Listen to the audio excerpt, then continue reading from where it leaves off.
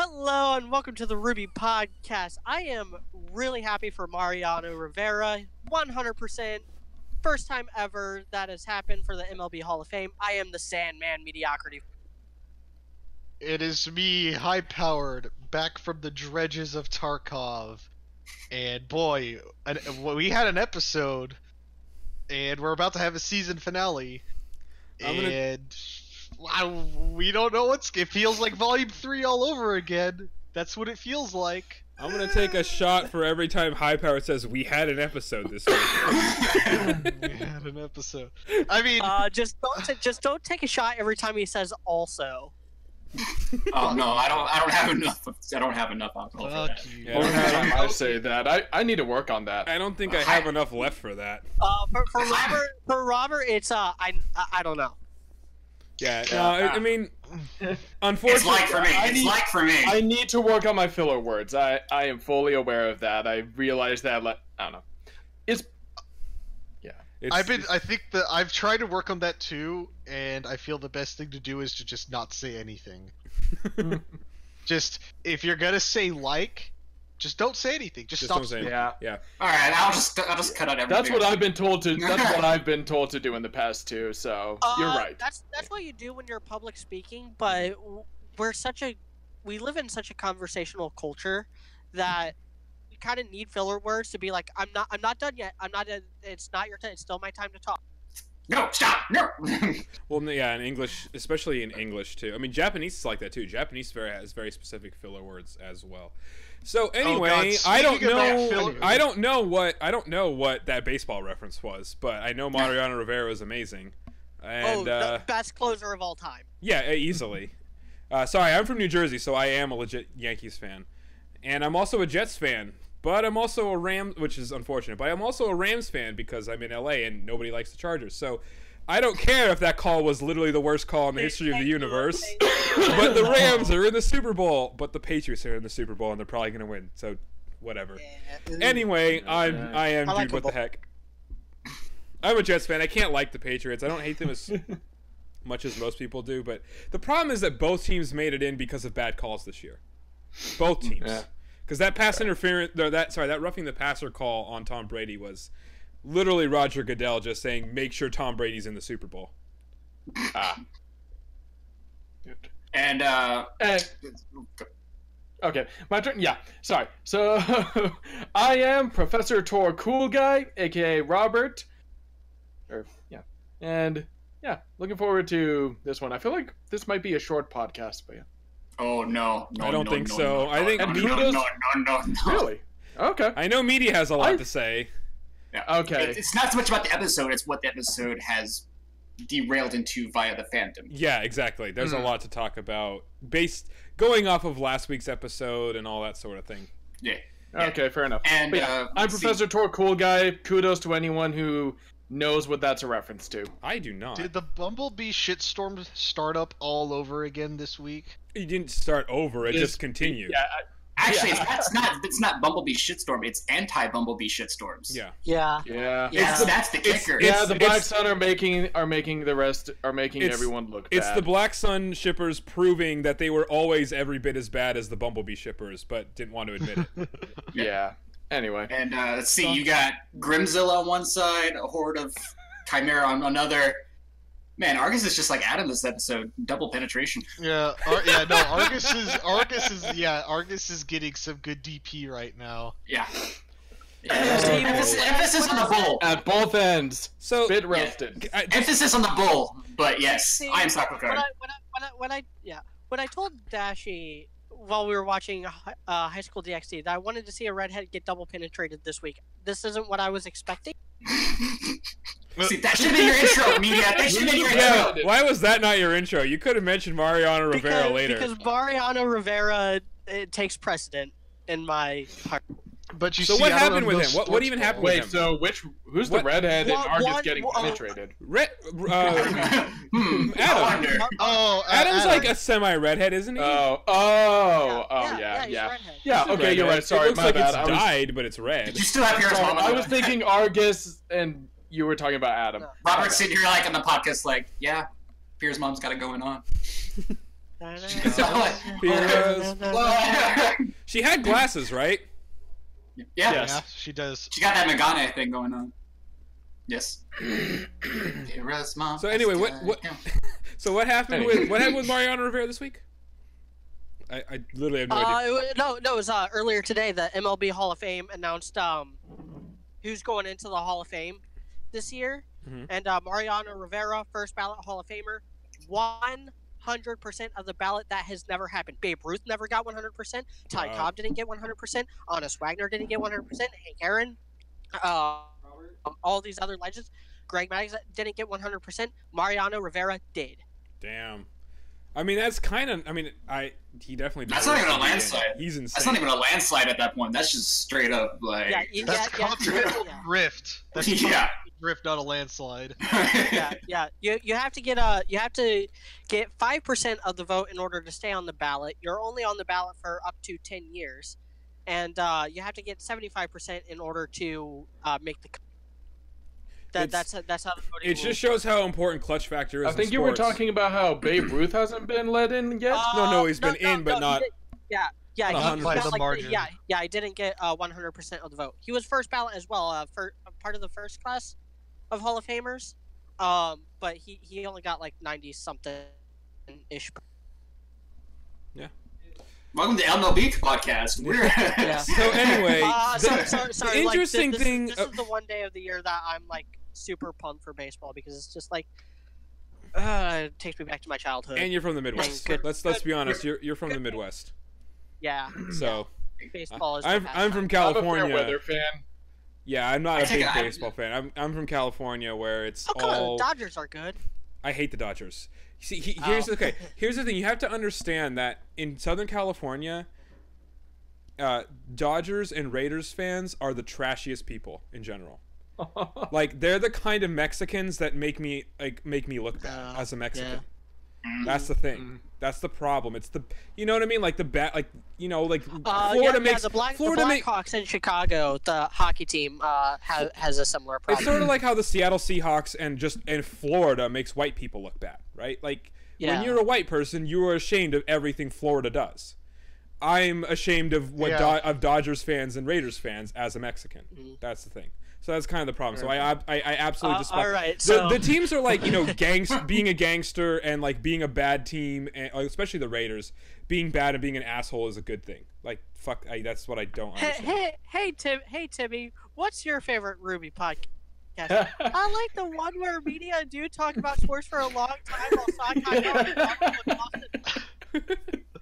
Anyway, so this episode. I just lost. I was just smirking in the background while race is being talked about. Like, just like, Coops. See, and here's the thing, because I'm allowed to talk about those things because I'm Mexican, so I have to play that card when I'm allowed to. I can say those are the bad Mexicans. Fair enough. It's okay, but you can't hate on Florida. If you ever Florida man does crazy stuff. If you've ever watched Chris, I think it's Chris Rock's Black People versus the N-Word. That stand-up routine speaks for literally every race, every person. It's one of the best stand-up routines of all time. It's probably the best 8 minutes of stand-up in the entire world. Because it speaks to everybody. I miss old school Eddie Murphy. Oh, old school Eddie Murphy was Raw and Delirious are two of the greatest stand-ups of all. Like I think I think his opening act is like a joke where the kid's standing on top of the tree pissing on someone and it's raining. And how one of his jokes ends with he hit his head and he's bleeding and he's holding a turd in his hand in the bathtub. Oh yeah, that was and fucking then the big round shark came. Sticking G.I. Joes up his butt and stuff. That's what it was. G.I. Joe in my ass, a turd in my hand, and bleeding all over the bathtub. Yeah, that shit was hilarious. Anyway, so this episode was weird because I liked it when I initially watched it. I thought it was fine. When I went back to watch it the second time, I didn't want to watch it. I just didn't want to watch it. It's like, and to me, what I realized is they just did all of the most obvious things in this episode, which is too bad because a lot of the previous episodes, they did some stuff that I wasn't expecting as much, and I really liked that. I even admitted that I was glad that Adam was by himself. I was wrong on my initial thought on that, and I really liked it. And then this episode, they just did all of the most obvious things that we all said were the most obvious things that were going to happen. Adam, do you know what Adam, this episode is? Adam died, and they didn't actually confirm Bumblebee. They just did more baiting. We don't know what it. It would have been cool if Blake picked up his weapon, but she didn't. They threw it over the edge. That was a big misstep. That was a big there, misstep. Yeah. I don't know. And then, in my opinion, it's a misstep. And then they did do something with the cannon. That's how they stopped Cordovan. And of course, I mean, that was mostly just predictable because we'd seen the previews. Yes, but also then a Grimm's coming, and now they're gonna have to work together to help him stop it. Like, I honestly I can't think of anything really.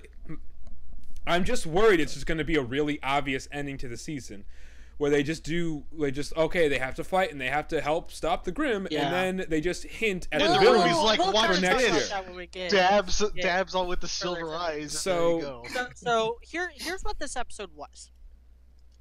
It was a continuation and conclusion to the two fights that had been going on for the last two volumes. Or not last two volumes. Last two episodes. And it was an inferior version of last week's episode. Yeah, last week's episode I liked. This episode is an. I think these last three. It just doesn't look as good as last week's episode did. So to me, this episode is like I said last week that last week's episode was like Saturday morning cartoons as fuck. Yeah. This week's episode is the worst part of Saturday morning cartoons, in my humble opinion. It's a cliffhanger to the next Saturday morning cartoon. Yeah, that was another thing I didn't like about this episode, and I kind of expressed this in my review for last week's episode because we had the preview. I kind of talked about it in the podcast as well. The cliffhanger last week was so okay. The cliffhanger with the Adam stuff was good. The cliffhanger with the Cordo stuff was retarded because they revealed in the preview that the missile did absolutely nothing. So why even have that, especially with how clunky that last bit of the Cordo fight last week was with the missile, like especially considering like how clunky and a mess that those couple shots were. Yeah, it's because they're being lazy. It's because they're being lazy with the previews. They're just doing this last one was just the beginning of the first 1.5 minutes. Yeah, and it's not just really the first minute and a half. Like during Volume 4 and Volume 5, it was like a random slice out of the episode. By the way, did we get the preview for next week already? No RWBY Rewind. There's no RWBY Rewind. Yeah, they had that day off. I had that day because I feel like we would have heard about it. Okay, that's what I thought. All right. Yeah. Yeah, I didn't even realize it until like an hour ago when I was rewatching the episode. I was like, wait, did we get a preview yesterday? No. I know we didn't get one because I know we didn't get one because Toon. They say because Toon is usually on that stuff. Toon is all over the place for that kind of stuff. So he's kind of our go-to guy for that. Yeah, he's our news core. Shout out to Toon Radio, by the way. Shout out to Toon. So basically, I mean, we basically break this episode down into two parts where there's a fight with the robots, and then there's the fight between Blake, Yang, and Adam. So let's just work from one fight and we'll work into the other, because at this chronology doesn't really matter. No, in the grand scheme of things. No. Yeah. Let's do the Adam stuff first, since all of that was all together, whereas the Cordo stuff was kind of split. That's fair. Yeah. Yeah, Cordova was sprinkled in and out throughout the episode, but we could do all the Adam stuff. And I want to start off positive for this one. Well, first I have a negative thing to say about what happened with this fight, because this is exactly what I didn't want to. This is what happened that I didn't want to have happen last episode, when I talked about how it didn't make sense at the end of last episode, how when the episode ended, it felt like Blake and Yang were going to win, even though they were getting their ass kicked the entire time. And I feel like that continued in this episode. Because of that, it didn't make the fight feel like it had a lot of stakes. Last week, we all thought that Adam was going to die, and that's exactly what happened. I mean, we thought he See, would. I Yeah. think there was. I just wanted a bit more consequence for the girls. I think there were a few moments where like it was a little uncertain. Like when Adam slammed Blake through the cliff. And I her like aura that that broke happened. And she kind of fell down, and then right after that, he's like a moment of truth. Yang, are you faster than you were at Beacon? And then she starts He's shaking like, again. oh Like, no, she I'm actually starts smarter dealing than with her you PTSD because I again. have big brain and you're an IQ-lit. Yeah, that line was dumb. That Fucking I'm not brainless. stronger than you. I'm smarter than you. It's all like. She Well, says no, as she's not- she yeah. like right after she like literally caught his sword with her bare hand. Yeah, while wait, no question. her Did she metal say I'm hand- smarter than you, or did she just say like I'm smarter? Maybe just I'm smarter, but Because if she still. says I'm smarter, it makes more sense than what you guys are saying. Because it's just like, no, I'm not faster, but I'm using my head like my dad told Yeah, me to. yeah, I think Sock's right. I think Sock's right on that. I didn't feel think like the we're line still was- supposed to take the takeaway we're supposed to take is that Adam's stupid, but Well, I didn't actually get that. There's two parts. There's two parts of this. There's okay. There's everyone else. The audience thinks Adam's stupid. They think his story is stupid. But then they're not talking about his like intelligence as far as like just his character and stuff. I would argue if like whenever they have like if someone asks them about this at a like convention and they ask to be like, oh, we're gonna like further explain this line, I have a feeling they're gonna be like, oh yeah, the reason why Yang said that is because Adam's easy to provoke. TM, and spoiler question: throw this man into the Rooster Teeth gulag. He's not dead. But I mean, it's still was a good fight overall. Like this is the most I've ever liked Adam, and this is the most I've ever liked Yang, I think. So I mean, it's still a good scene overall. I just feel like it could have been even better. This is me having, in fairness, high expectations for them. Okay, which is a good thing. This could have been even better, but it was still solid. It's still the better part of the episode. Obviously, it's not the most I've liked Yang, but it's certainly the most I've liked Blake. Yeah, Blake's was actually, which is not saying much for you, media. Which is not saying much for you. Well, yeah, I was gonna say it's not the true. most I've True, liked very Blake. true. It's definitely the least I've hated Blake. This is the most tolerable Blake's been. I think this volume has been the most tolerable Blake we've had in forever. And since, like, volume the 2. interesting thing is everybody keeps saying she still needs to apologize, and the funny thing is I am one of the people that doesn't think that, because when she says like I'm not gonna break my promise this time, like that's basically an apology. Yeah, that's basically so I an really don't apology. mind. I'm glad that she doesn't she's need like to say it. I'm glad that is basically admitting that she broke it last time. So I'm glad she finally did admit that. So that's good too. I like that part of the scene. Yeah. It is still shitbaiting, but that line was fine. Yeah. At this point, we'll get into the shipping stuff later. We'll do that after. We'll do that after. Yeah. The shipping shit we do have to talk about, but that's afterwards. But I really liked did this also episode. like- I really liked this episode because like when she just caught his fucking sword, we got the return of the fucking Super Saiyan hair. Like we haven't seen. I will say that was a like, nice touch. I do like how she did. They did at least try to show that she is being smarter than she was before. That's why I didn't mind that line, because I feel like that was in reference to how she used to fight versus how she fought now, because she saved her semblance until the very end and it worked. So I do like That's that. fair. That makes sense to me. I just feel like it never.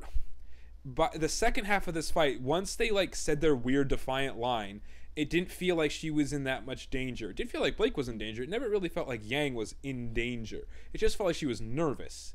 That's the difference.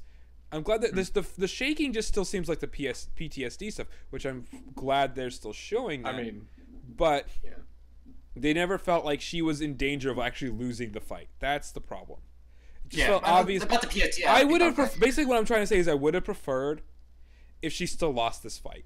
That's what I mean. I'm glad like she's. You know what? I would rather it be been okay progress with, dude? than like the triumph, I guess is what I'm trying to say. It's still good. I'm not saying it's bad. I think it would have been better. I think that would have been dragging out the whole arc. I can understand that. I can understand that too. Yeah. I'm not saying for sure. What I would have preferred. In my opinion, dude, I'll meet you in the middle. Mhm. What if instead of like whenever Yang caught the sword, like her arm isn't broken, but it's like severely damaged. Yeah. Like the gun part stops working. Like I would meet you in the middle there. I feel like that would be a good I like that. trade-off. Mhm. Yeah. Yeah. I was So like, it's like I was her arm is thinking still of, messed up, and then Blake or, stabs him in the back to like Yeah. make the save, kind of. like- Yeah, or that would like have been better. If her other gauntlet broke. And so her and Blake would both need new weapons going into the next volume. Yeah, like I would be fine with that. Poor Ember Celica, poor Gamble. Yeah. I still think Yang's weapon is one of the worst in the series. Like I like the idea of it, but it's not as useful as a lot of other people's weapons. So, like, now since I have you all here, Dude and I are in the same boat where we feel that it was I feel it's a grave thematic mistake that Blake did not take Adam's sword. No, I agree. I agree with that. Oh, I yeah. agree. I was always a little iffy on that. And I think I'd be fine with it, but I'd also kind of rather like the team kind of come together and make a new weapon for her. I'll put. I mean, Okay, so I'll meet. Here's the kicker, though. Here's So the they kicker. though. commissioned RWBY to make it for her. That could be cool. Here's the Ruby to help kicker, her though. design it. Yeah, here's the kicker, though. If they had taken Adam's sword, that would have been more of a finality to that. Yeah, Adam's dead. However, with them just tossing the sword away and then we don't see Adam and the sword, we don't know. Nobody knows. But Adam's pretty fucked up. No, he's right? dead. Oh, If no, he's he's not dead, dead. that's stupid. I would say. Robert. Sorry. Usually, and Robert, I'll let you talk here in a second. Okay. Usually, I'm more fine with villains coming back than heroes, just because when a villain comes back, it raises the stakes. When a hero comes back, it lowers the stakes. Mhm. The only way I would be fine with Adam coming back is if like Cinder fishes his body out of the river or just comes across him and he is dead and she like infects him with grim bullshit and basically turns him into a freaking grimoire. Oh, okay, you're going beyond on us. Okay, you're going beyond us. I don't know. It's Yeah, just, why not? it's just Yeah. like we've watched this show enough to know that, like, okay, they might pull this kind of bullshit off. Like, I'm thinking like I don't know.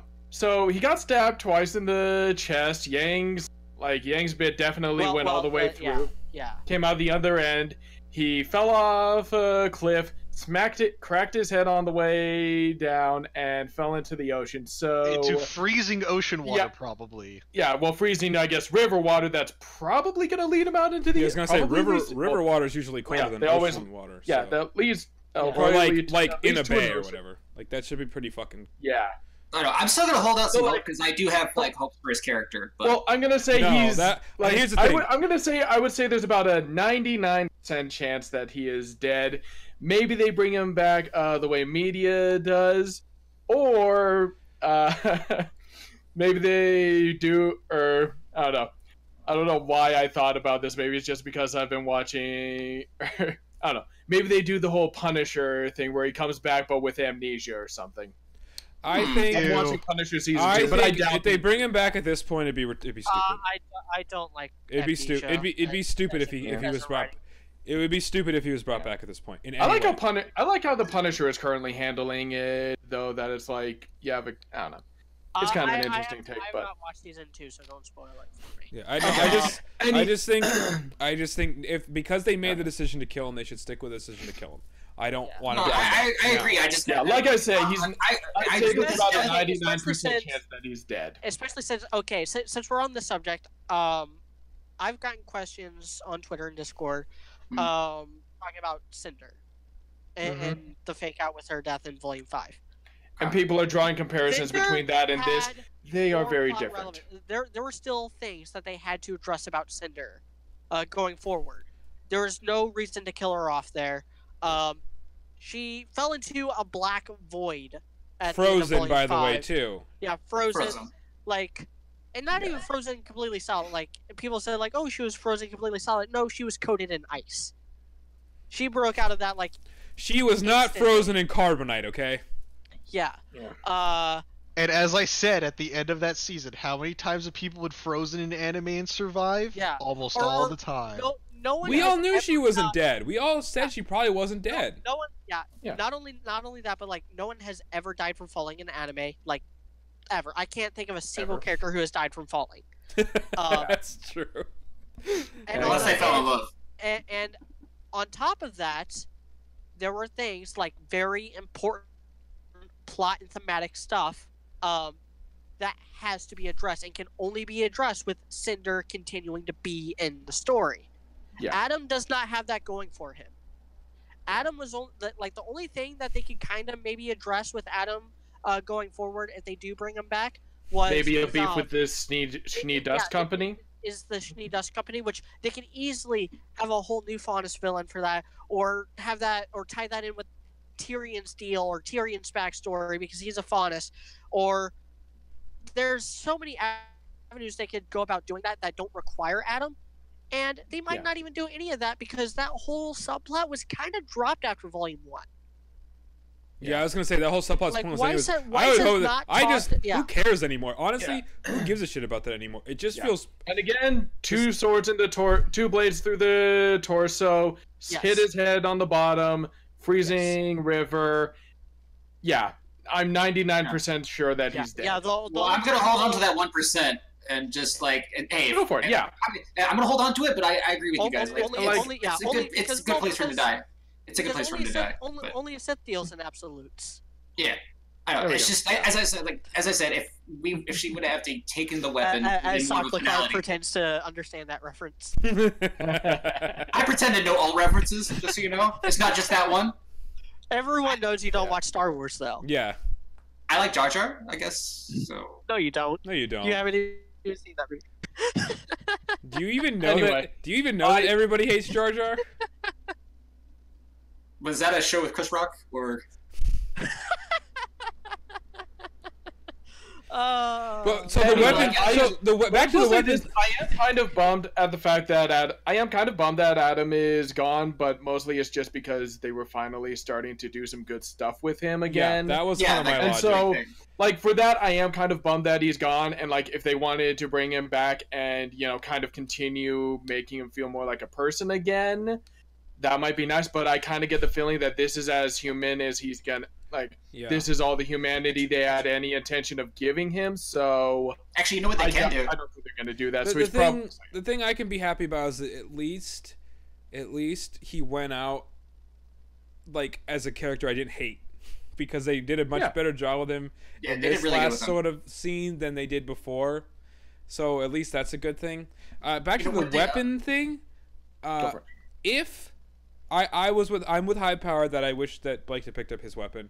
But if they do a really cool job on the redesign of Blake's weapon and they like have RWBY do it, they have like the team helper with it or something like that, then I won't care. Then I'll be like, then I'll take that back. Oh yeah, just as of right now. Short term, I would be fine if she runs around with it in the short term. If they just like have her fix back to the same weapon, I'm gonna be pissed. Also, when is Ren getting new weapons? Because his weapons are still dog shit. They really are crap. I mean, they seem to work out pretty well for him in the last episode. He's got the best weapon in the game. He's got Father's Knife, dude. That's the most OP weapon in the game. He never uses it. But it's too powerful. Crow's shotguns. Give his enemies a chance. Crow's shotguns were also shooting at the thing, not just Ren. So you could argue that. No. Sok was talking about the Father's Knife from Volume 4. No, but High Power was talking about the guns because he said in last episode his weapons were working well. Oh. So they were doing well. But no, you don't know that. What if it's Crow's weapons that did all the damage? Just because they both shot it doesn't mean Ren's did anything. Plus, they took the armor off the back. Like anything's gonna blow it up at that point. That's not evidence that Ren's grain of sand will kill it at that point. The one thing they did cool with his weapons was that he was able to climb down using them as like climbing spear knives thingies or whatever the fuck. That was the one cool thing. But he was able to that doesn't mean that they're overall great weapons. Okay, like he should still have better weapons. They're not very useful. Yeah, they're really not. Okay, so actually, I want to talk about. Kind of explain further what I was talking about earlier with Adam not really having anything to go for him, and in order to do that, I have to talk about Bumblebee. Okay. So are we ready to talk about that? So we're going to talk about that now? Okay, yeah, that's fine. Well, before we start this, talk about Bumblebee. Which of all the RWBY YouTubers, who's going to have the biggest autism spurg fest? Oh, Eruption Fang already beat everyone to it. Which is he anti-Bumblebee or pro-Bumblebee? He's an Adam stan. He's an Adam stan. Okay, so I don't like calling out other RWBY YouTubers unless their videos are just completely Like Adele Aka. incompetently Yeah, made. like Adele or anything. Honestly, Vex is getting into that territory too. Why? Barely. No, Vex just does. Vex has kind of always been like that. Vex has always been like very anti ship baiting. Like he. No. had problems I with just that mean even in general. Like Bully 4 and stuff. his videos are only negative Yeah. still, even though the show's gotten better. That's my problem with Vex right now. I'd say he's more. I'd say he's more like Fat Man, or like a Mauler, where like his criticisms are completely valid, but he's not the best at kind of articulating why. Which Fat Man has gotten a lot better at that. Yeah, Like, that's Fat Man what I'm has saying. That's this the whole difference. tweet Is last Fat week Man's about, gotten like, much better at about that. and has like no, like I'm specifically talking about like the film language of these episodes is all over the place and off, and he actually like did edits of several shots and sequences that cleared up the edit. And Vex did that too. With episode 4 of this volume with the Salem scream. I mean, keep in mind, like Vex videos until Volume 6 are like I love them. Yeah. Like his videos up until the start of Volume 6, I he's fucking not- adore. He's a little off base, but I wouldn't call him wrong just because his criticisms are very valid. It's just I think Yeah, they're that's a little, true. Yeah. I think he has the same problem as Mueller, where he's a little cold emotionally. Yeah, That he doesn't get. he's not a the retard like Adele. Adele's a stuff. dipshit. Adele's literally a No, dipshit. Adele's. I wouldn't call Adele like a retard or anything, but he is very mean spirited. But anyway, Eruption Fang. Well, Adele's Why wrong a is- lot of why the is time he is the still- problem. Why is he still relevant? He has Jake the One Man Band. The what? You cut out. Yeah. Why is who still relevant? Media cut out. Yeah, I don't know what he's talking He's about not. right now. He was saying something he's- around he's Eruption frozen Fang on is my- relevant because he's saying Eruption Fang is the Jake one man band of the current generation of YouTubers. Well, Jake never should have been relevant because he never said anything intelligent. Well, he raised a good community, and No, he didn't. He raised a terrible community. That's the problem. yeah, but that's Part how of we the met. problem. Yes. But dude, that's how we met. Yeah, but it doesn't Okay. mean the overall community was good. Yeah, but the community we made from it. Yes, okay, but he didn't raise that community. High Powered did. So, You also raised it to the ground. yeah, I was gonna say, if everybody gets credit for that, it's High Powered and media. I'm kind of sorry for it. We're just gonna roll Yeah. for Yeah, now. do we just need to go from here? Okay. Yeah, I don't we're know what just gonna happened. keep But rolling. we're talking about Bumblebee here and how. Well, yeah, a lot of people are. My internet cut out there. Okay, you All back? right, Okay, he is you're back?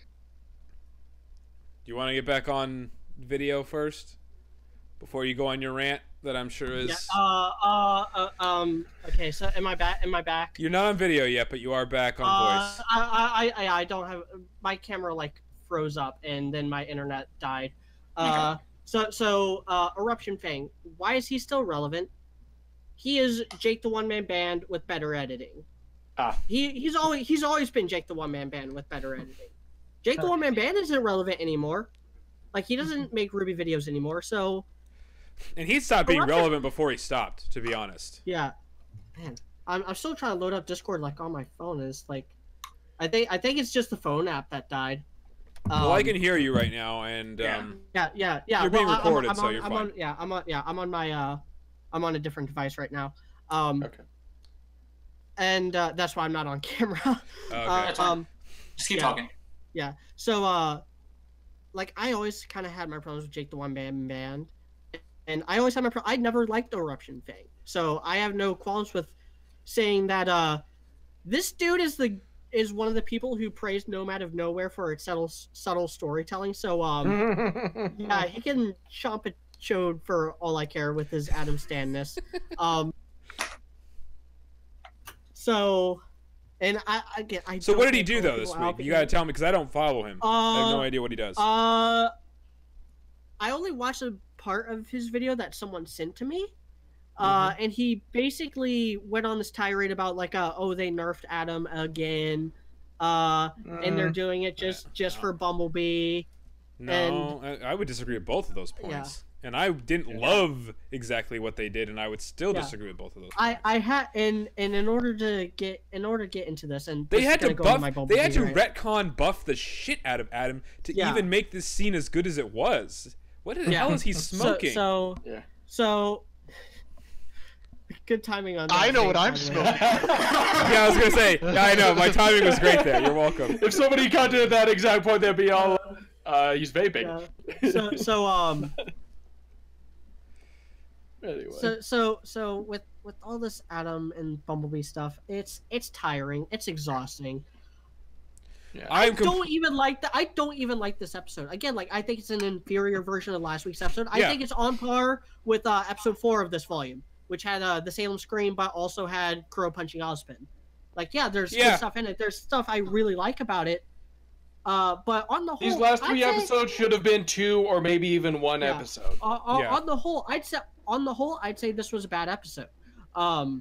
Yep, I but would agree there with were that. things I liked about this, and I am going to defend the Bumblebee stuff. And right now, I'm at a point, they've done such a good job with this sequence throughout these last 3 episodes that I'm a Bumblebee shipper now. I want them to be together. Like these last 3 episodes convinced me that is a ship that can work, and it did a really good job recontextualizing a lot of stuff from earlier on. That's true. And that's a very good point. Yeah. That's a very good point.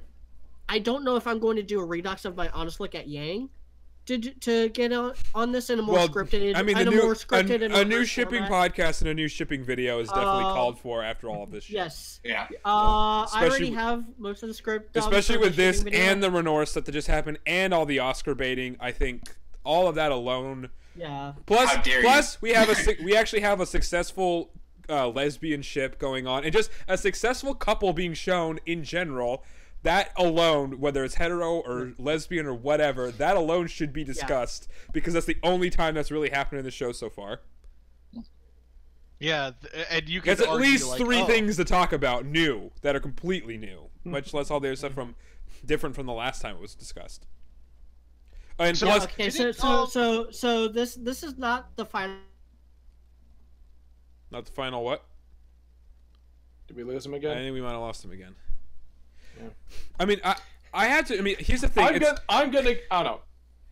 I'm gonna go on the record here and say that I still prefer Freezer Burn, and like much so.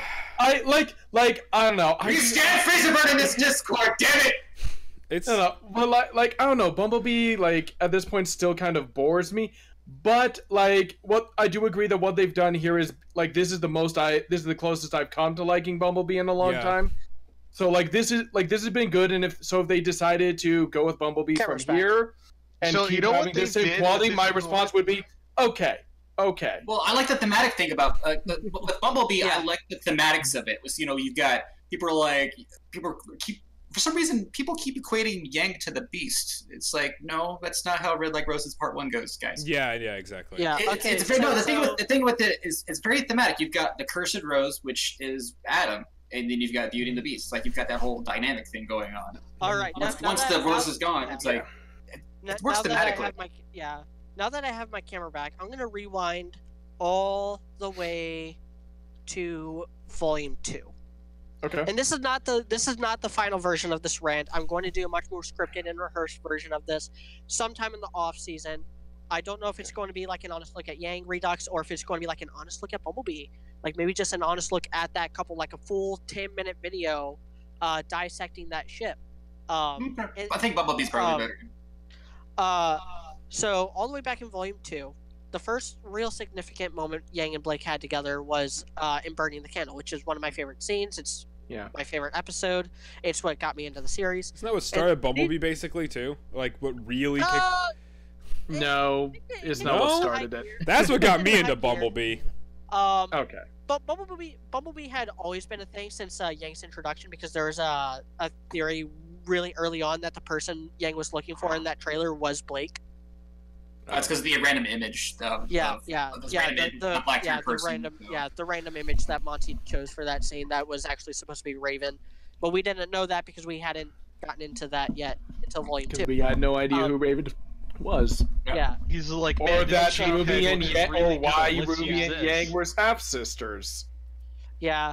So in that moment, Yang opens up to Blake about all of her baggage that she had gone through as a kid in order to try to convince Blake to learn the same lesson Yang had to the hard way. Yeah.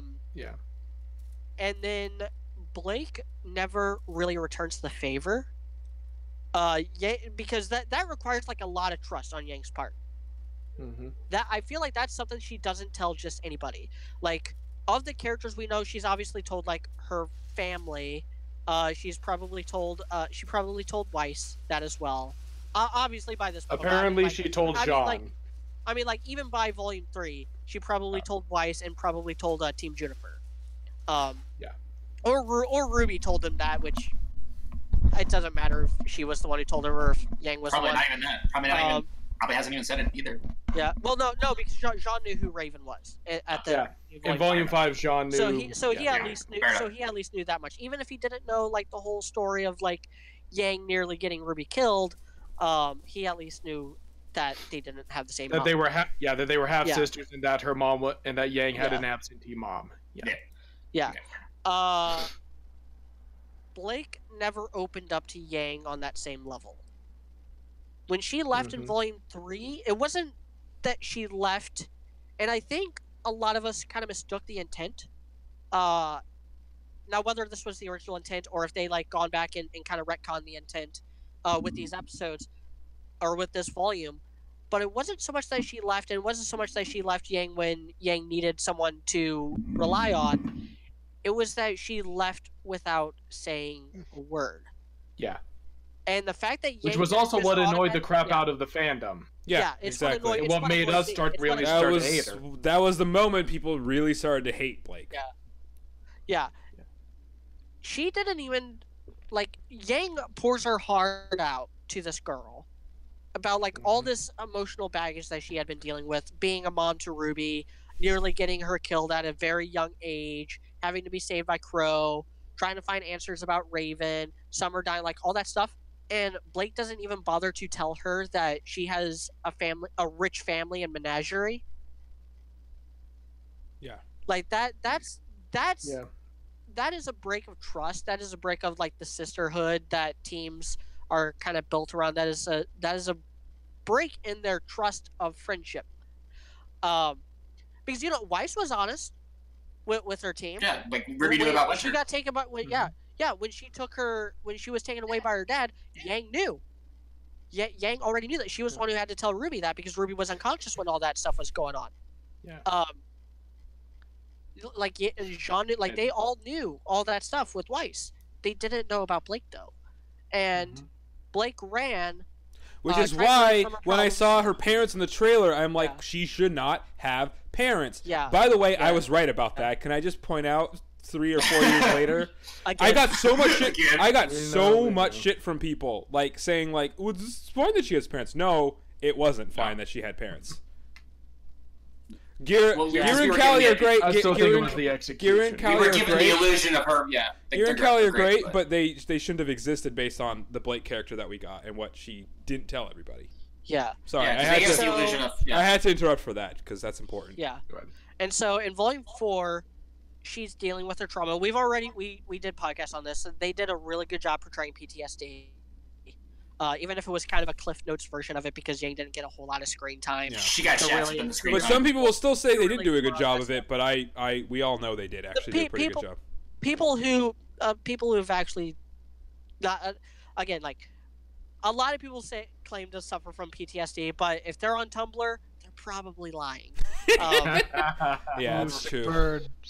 And not only that, but like I've taken psychology classes. I've read child development text. I have a child development textbook somewhat, not here, it's at my dad's, but I do have a child development textbook that I've read front to back. And same thing with Kitty Kirishima. She's in the same kind of general field that I am, child psychology and stuff, and she tutors kids and deals with kids who deal with emotional trauma and stuff. And I'll trust those people's opinions over people like Adele Aka, who just kind of talks out his ass. Kinda. I'm trying to be nice, okay? No, you don't need to.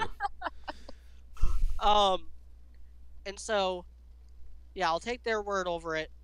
Um, and then in Volume 5, as Yang is like reuniting, and God, I say what you want about Volume 5. It was not the worst thing ever. It was really bad. It was like a 4 out of 10 though. Okay. Like if we're talking a 10-point scale, Volume 5 was maybe a 3 or a 4. I was gonna say I have seen worse things. I'd give it a 3. It has its moments, but it was pretty bad. I mean, No, yeah. I would agree with It was the that. worst part of this show. It was the worst part of this show. In fairness, season 4 of SpongeBob and Beyond is worse than Volume 5 of RWBY. So Sex Swing out of a 10 scale. worse than Volume 5. Oh, Sex Swing is a No Matter 1 out of Nowhere. 10. Sex Swing is a 1 out of 10. No Matter 0. Nowhere is worse than Volume 5. Red vs. Blue Season 11 is worse than Volume 5. What else? Season 14 and I would say Season 16 of Red vs. Blue. I haven't seen Season 16. I'm just going off what people have told me. Is worse than RWBY Volume 5. There are things that Rooster Teeth has done. Everything after Season 1 of The Walking Dead is probably worse than Volume 5 too. Ooh. I would say everything. Season 1 was everything pretty after bad. Season 3. Okay. I would give Volume 5 like a good. Yeah, I didn't watch past Later the third. versions of Walking Dead are worse than Volume 5 though. Yeah. Yeah, I'd give Volume 5 like a good 5, but like because I keep I'm having not to sure hear about when it for The certain Walking people. Dead started to But they're bore not me, gonna know. but it got pretty bad. But yeah. Yeah. So I would Sword Art Online is worse than Volume 5. Debatable. Debatable. Season 1 is. Season 1. Season 2 has the Mother's Rosario arc, which is actually like really freaking good. Okay, that's fair. But the scene where Ruby and Yang reunites and Ruby has like her emotional breakdown because she realized she fucked up. Yeah, She should not have left Yang. She should have stayed there and waited for Yang to recover, and they should have gone in together. She was way too. I was gonna say I'm with Robert. I don't know if I agree with that, but okay. In her mind, it's better storytelling that it happened the way it happened. Yeah. But in her mind, she's like, "Oh my god, I needed my big." Yeah, I can understand that. Okay, I can understand that. She Okay, that's she fair. needed I me. needed my own H-Han. Alright, so in overall, she did the right thing, but I get what you're saying, Media. She did the narratively interesting thing. Yeah. I would also argue that, like, in terms of yeah, I don't know, in terms of what she could she could do in that situation, as far as yeah, I think she did did the actual right thing. It just wasn't the right thing for Yang, so she feels bad. But like, not just thematically, but overall, like for saving the world or like doing what she thinks her duty is. She has more of a duty to all of humanity than she does to just her sister. So I understand why she feels bad, though. But overall, she did the right thing. Yeah, I understand why she felt like she needed to defend herself. But I think we talked about this years ago on the podcast, but like the prospect of like, what if Tyrion just rolled into Patch looking for Ruby?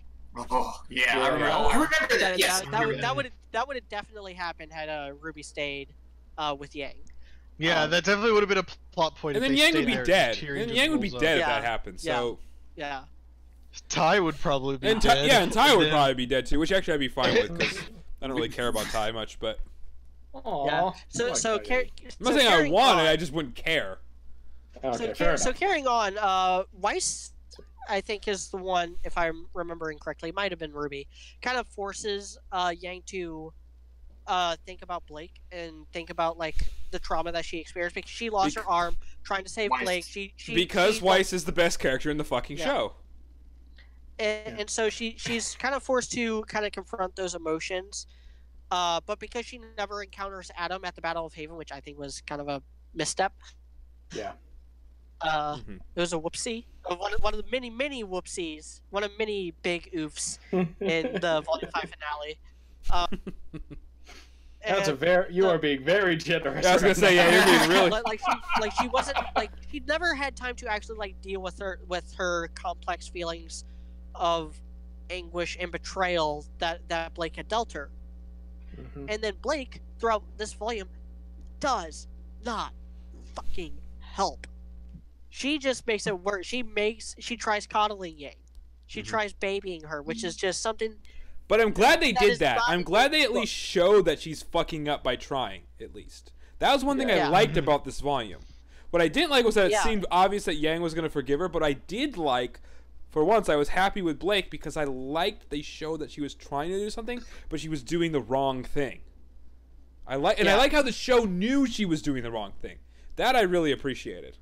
Yeah, I think you mentioned that before, dude. I think that's what you wanted to happen. It's like for her to try, and like, because you didn't want the apology to happen like so easily. Like you wanted some kind of disparagement. Yeah, overall that worked out well. And Blake and Yang working together in this fight, is the proof that Blake has kind of learned her lesson on her own, by the way, without needing a confrontation. Which is, that's good character writing, guys. You know who you are if you're watching this. And it's because I said this in my review. This is the first time that they've treated each other as equals in their entire life. Yeah. This is the moment for Blake that she never did in Volume 2. This is her, like, this is what I'm dealing with. Adam is, like, the manifestation of both of their traumas. He was abusive towards Blake. I don't know if we're going to talk about, like, the retcons that they did with Adam. I'm pretty sure we kind of nailed that in the head last volume when we were talking about Ilya. And he's also, like, the one who's responsible for, like, Yang's PTSD, which she does deal with. People don't understand how PTSD works, and they also don't understand how fight or flight works. Like, she's shaking, and when Adam comes at her, she has the human response is one of two things: run or fight. And Yang is a fighter. She always has been. Adam attacking her is better for her than him taunting her. Like, you health wise. Just because she's scared doesn't mean she has to be crippled by that fear. Yeah. People deal with it in different ways. Yeah, health wise and just psychologically, and this is like a real thing with mental health. Adam's words are actually doing more damage than his sword. Like when he says, like, "Moment of truth, Yang. Are you fast with me?" I think a lot of it, or when he was talking about like, or are you trying to act tough so that you don't have to die for her? Is what he said last week. Like those are actually like more triggering for her than him actually swinging his sword. Because you've got people who deal with I did like that line. Like, I did like that line of I don't know. You sure, like, or something? It was something like, "Oh, you expect her to keep her promises? Well, guess what promises she made to me." I like that one. I didn't like good. Yang's response though, of like, "Oh, then she found out who you really were." It's all like, and again, for everyone who is bitching about them like betraying Moxie's vision, those parallels between Yang and Adam were drawn all the way back in Volume 3 at the latest.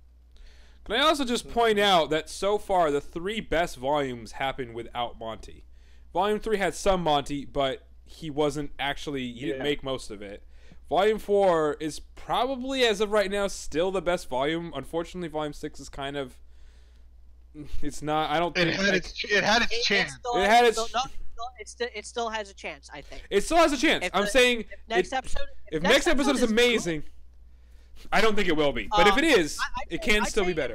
In my opinion, if next episode is good, I'll put it above Volume 4. It could be. If I'm like saying next week's episode, I'll put it above Volume 4. You guys might not. You guys are completely entitled to your own opinions and your own rankings. But for like what I value as cinephile, as someone who loves movies and loves the art of effort, that I already know what my Volume 6 tagline is going to be when I do my overall retrospective on this volume. The art of effort. Yeah, that's good. I like that because that is true. They did. You can very clearly tell that they put a lot more effort in this volume. That's why. They're trying. That's why we can have. They're really giving it their. Yeah, that's the difference. That's the big thing with this volume is, especially if the last episode just has to be good. It doesn't have to be amazing. It doesn't have to be perfect. If it's good, if it's good and it wraps everything up in a reasonably neat way for like the next arc to start, then that's good. That's really all that we have. Either way, this is the volume that so far is the furthest removed from Monty, and it's either the best or second best volume. Yeah. So you gotta shut up with the ruining Monty's vision. Monty's a solid animator, and he does come up with very cool ideas. He does have a very good sense of visual flair, as shown by his own personal style. Like, dude was fucking stylish. Like, he had his own look, and he rocked it. and that very much made its way into RWBY. Like, Monty looked like an edgelord, but like a really cool edgelord, and I mean that as a compliment. Like, he looked unique. He really looked like a good Final he Fantasy looked character. like a badass, cool-looking Final Fantasy character. And I don't mean that as an insult. I mean that as a compliment to him. He had his own sense of style, and he pulled it off. He pulled it off like a boss, and that's something that he injected into RWBY. Was the look of the characters and the weapons and the world and all of that stuff. He did an amazing job on. But I don't think that his like storytelling was his biggest strength. So it's not at all. You can't just keep glorifying everything where it's like they're ruining Monty's vision. Yeah, Miles and Carrie aren't perfect, but also, and I said this week, volume has proved that when they actually give a shit and they actually try, they have some ability and they have some talent, and that's great to see, honestly. Yeah, and I know that I said this last week because that was when the whole "you're ruining Monty's vision" started with all the Bumblebee shit. Fuck you guys, you don't know what Monty's vision was. The only people who have a good idea what Monty's vision is Miles, Carrie, and Gray. Miles and Carrie because they're the only ones who attended those IHOP meetings. Notorious IHOP meetings. Those ketchup with the ketchup and shit. Yeah, with the ketchup maps and stuff. Maybe Patrick Mahomes was there. Who had to... Sorry, for anybody who gets that reference, Patrick Mahomes of the Kansas City Chiefs adores ketchup. For you guys, anybody who gets that, that's why I had to mention. I also love ketchup. That's why I had to say that. Yeah, I'm in Missouri. I'm a Chiefs fan. My sister's a really huge Chiefs fan. She you guys don't even have the Rams anymore. You guys gave us the Rams. Yeah. You're welcome. Yeah, thank you, by the way. I appreciate that. Yeah, fuck you. They're my second team now, and they're better than the Jets, so woohoo. Yeah.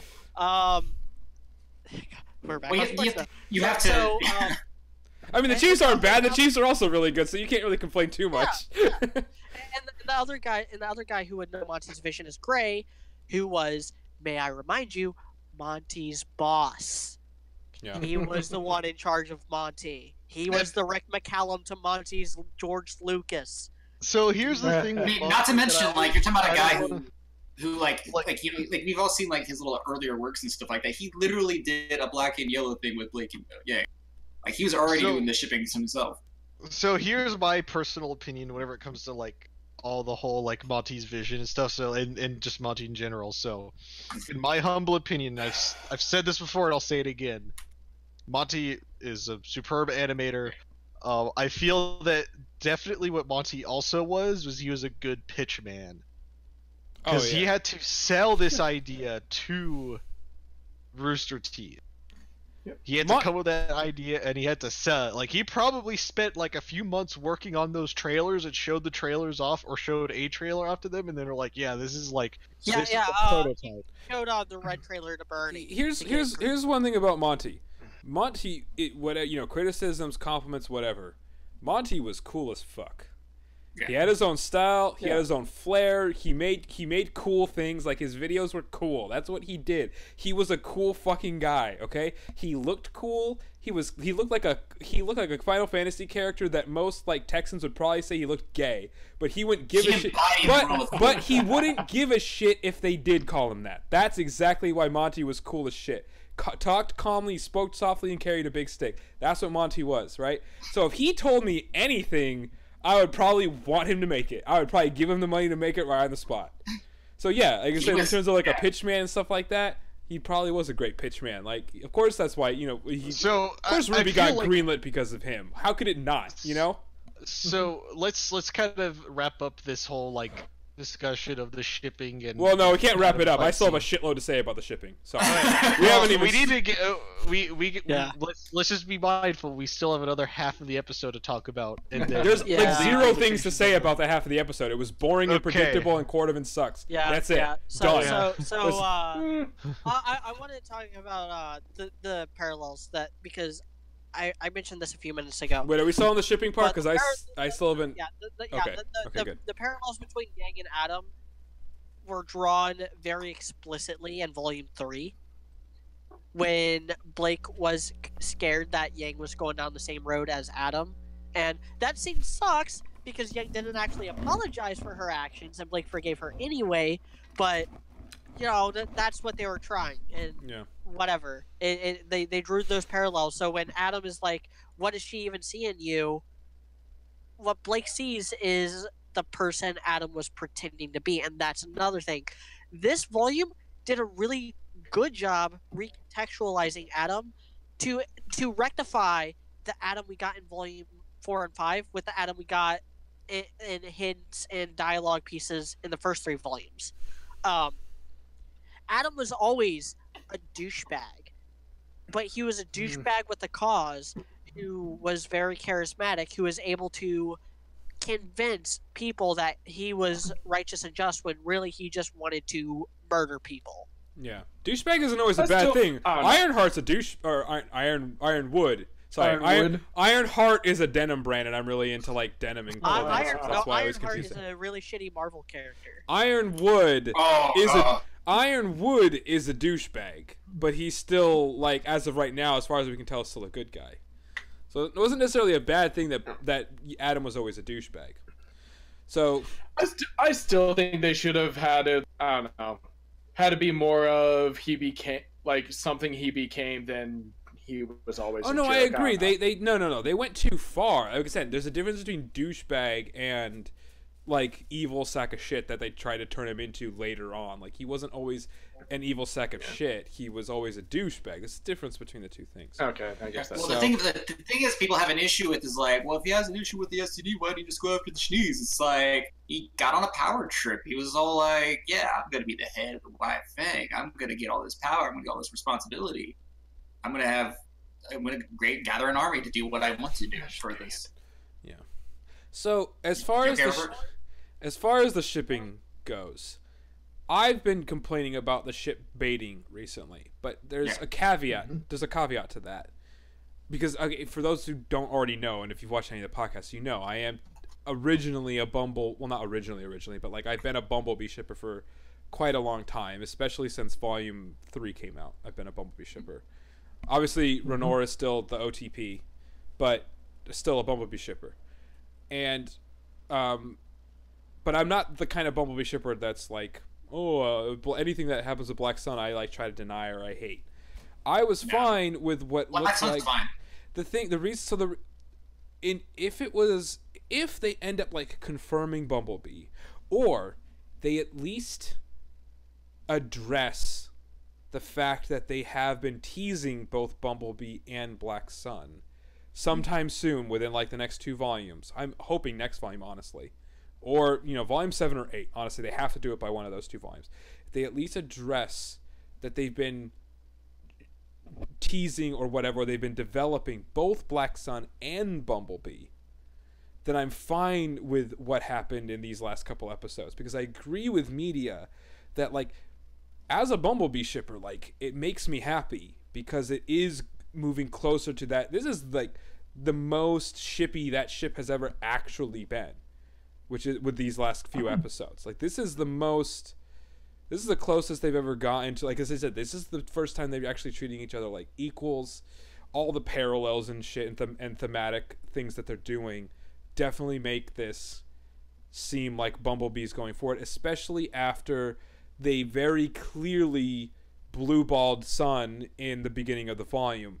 I'm sorry to all the Black Sun shippers, but even in the beginning of this volume, I said that is not confirming the ship. A kiss on the cheek and Sun acting like he isn't trying to get in Blake's pants.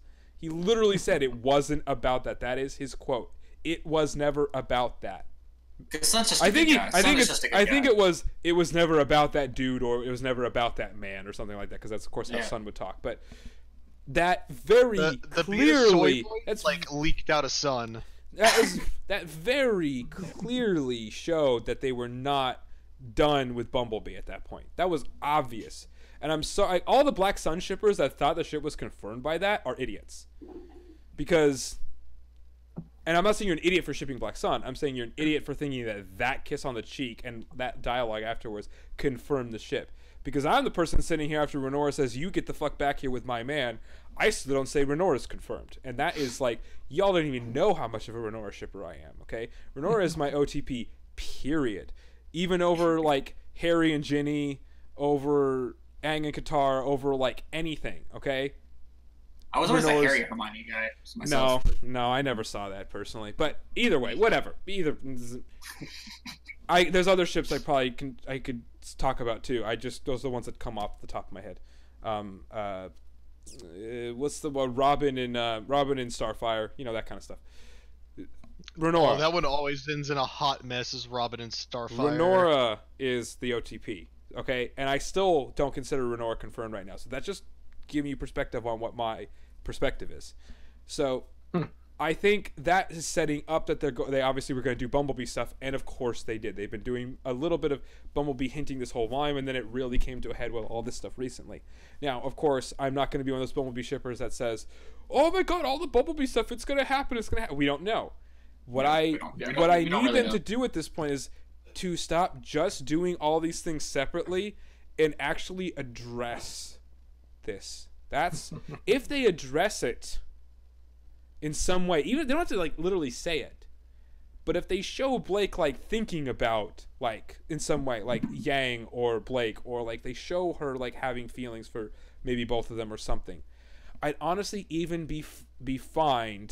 I'd even be fine with a harem ending. No, I don't think that's gonna happen. A love triangle, and I usually hate love triangles, but I think they've actually done a decent job with, and as long as it doesn't go on too long. If it goes on for one volume, I'm fine with it. If it goes on for two, I'll start hating it. One volume is fine. The thing is, it's fine. It's because they've done a decent job setting both of these up. I liked the stuff they did with Black Sun. If they had confirmed Black Sun at the end of last volume or the beginning of this volume, I would have been fine, even as a Bumblebee shipper. Fine with it, because they did a good job with it. It's one of the few things they did well in both volumes 4 and 5. Well, volume 4 was good, but the few things they did well with Blake in both volumes was the Black Sun stuff. I enjoyed it. It was good, even though I'm a Bumblebee shipper. If they had confirmed it, I'd been fine with it. The reason I complain about the shipping is because they just keep going back and forth. Pick one or address that there's conflict. That's my main point here. So I think something I'd like to add to what Dude is bringing is I think the main problem that they're gonna have to figure it out sooner rather than later. They're gonna piss a lot of people off eventually either way. I hope they at least decide to make a decision and just piss half those people off now rather than wait until the end of the show when everybody's gonna be pissed off, because then it's dumb. Yeah. I mean, you've already got people like let Hyper finish his thing first. So what I want to say is they have this pot on the stove of like the shipping status of Yang and Blake. Mm-hmm. And that pot on the stove is full of water since volume 1. It's been sitting on simmer since volume 1. They're running out of water in that pot. And whenever the water all simmers away, bad things happen. So they either need to throw some spaghetti or some ramen noodles in that water or something for the audience, or like start hard boiling some eggs. Like they need to do something. Like they could just throw us a bone.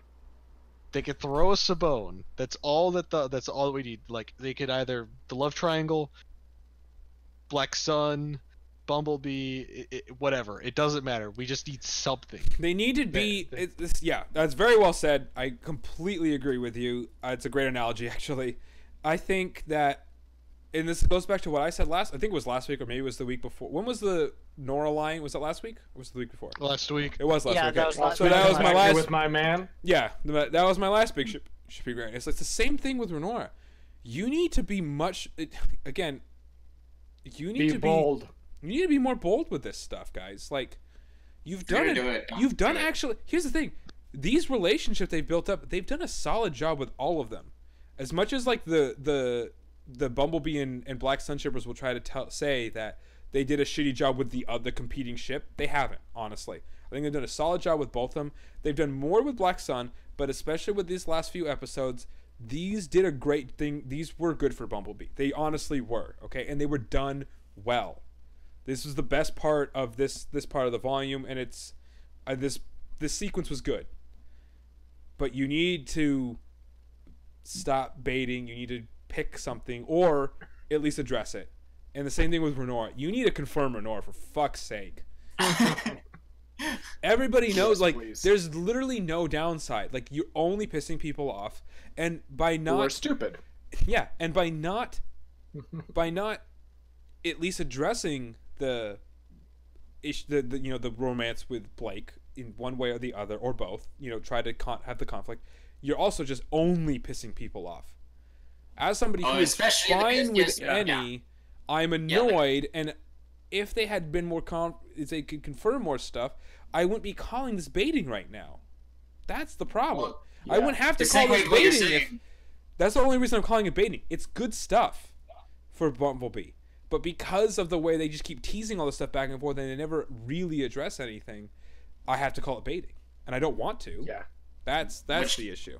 And that's Which is why segue into you what have you're all this saying. bullshit blowing up with the fandom, and why it's hard to blame the fandom itself.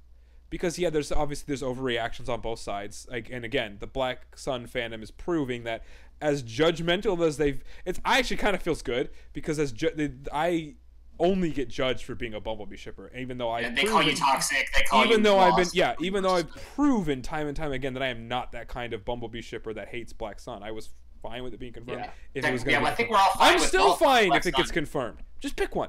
But the point Yeah, is, just pick like, the Black Sun fandom has proven that they are every bit as toxic and evil and horrible as the Bumblebee fandom. And stupid. You've got people making petitions to forcibly change Miles and Carrie's minds. Yeah. And they're trying to they're spamming everywhere like, what they don't sign understand- this. We'll force them to change this ship. What It's not going to happen. Blah, blah. What they don't understand is that these scenes recently are good even if they're platonic. That's what's great about them. They're They just might, mad at even, you, they right? might even be they might even be better because it'll actually be a healthier relationship if it goes from this to being platonic, like sisterhood friendship. If it goes straight into this to romance, that's a little unhealthy way to start a romance. Agreed. But I Yeah. really like the scene where Blake and Yang are constantly each other, because Blake literally just pulled a Kylo Ren and killed her past. Yeah. And she breaks down. Yeah. And Yang, it becomes the bigger person, and holds her, like consoles her and tells her it's going to be all right. Tells her the things that Blake probably should have told her after Volume 3. And it's just, it's really sweet, and it's not inherently romantic. You can take No, it that way. I'd like these last three, the Adam stuff in these last 3 episodes has been so good that I am actually kind of shipping Bumblebee now, and I was a hardcore Black Sun shipper. That says something. Yeah. That really says something, honestly. It's just somatically good. I wouldn't call myself maybe hardcore is not the right word. Yeah, I would never have called you a hardcore Bumblebee Black Sun shipper. I don't give enough of a fuck about Blake to really hardcore shipper with anyone. Yeah. Just say deeply interested. Deeply interested. Yeah. Or Yeah. deeply I really like what like I said last week. I really like what they're doing with this. I really do. Yeah.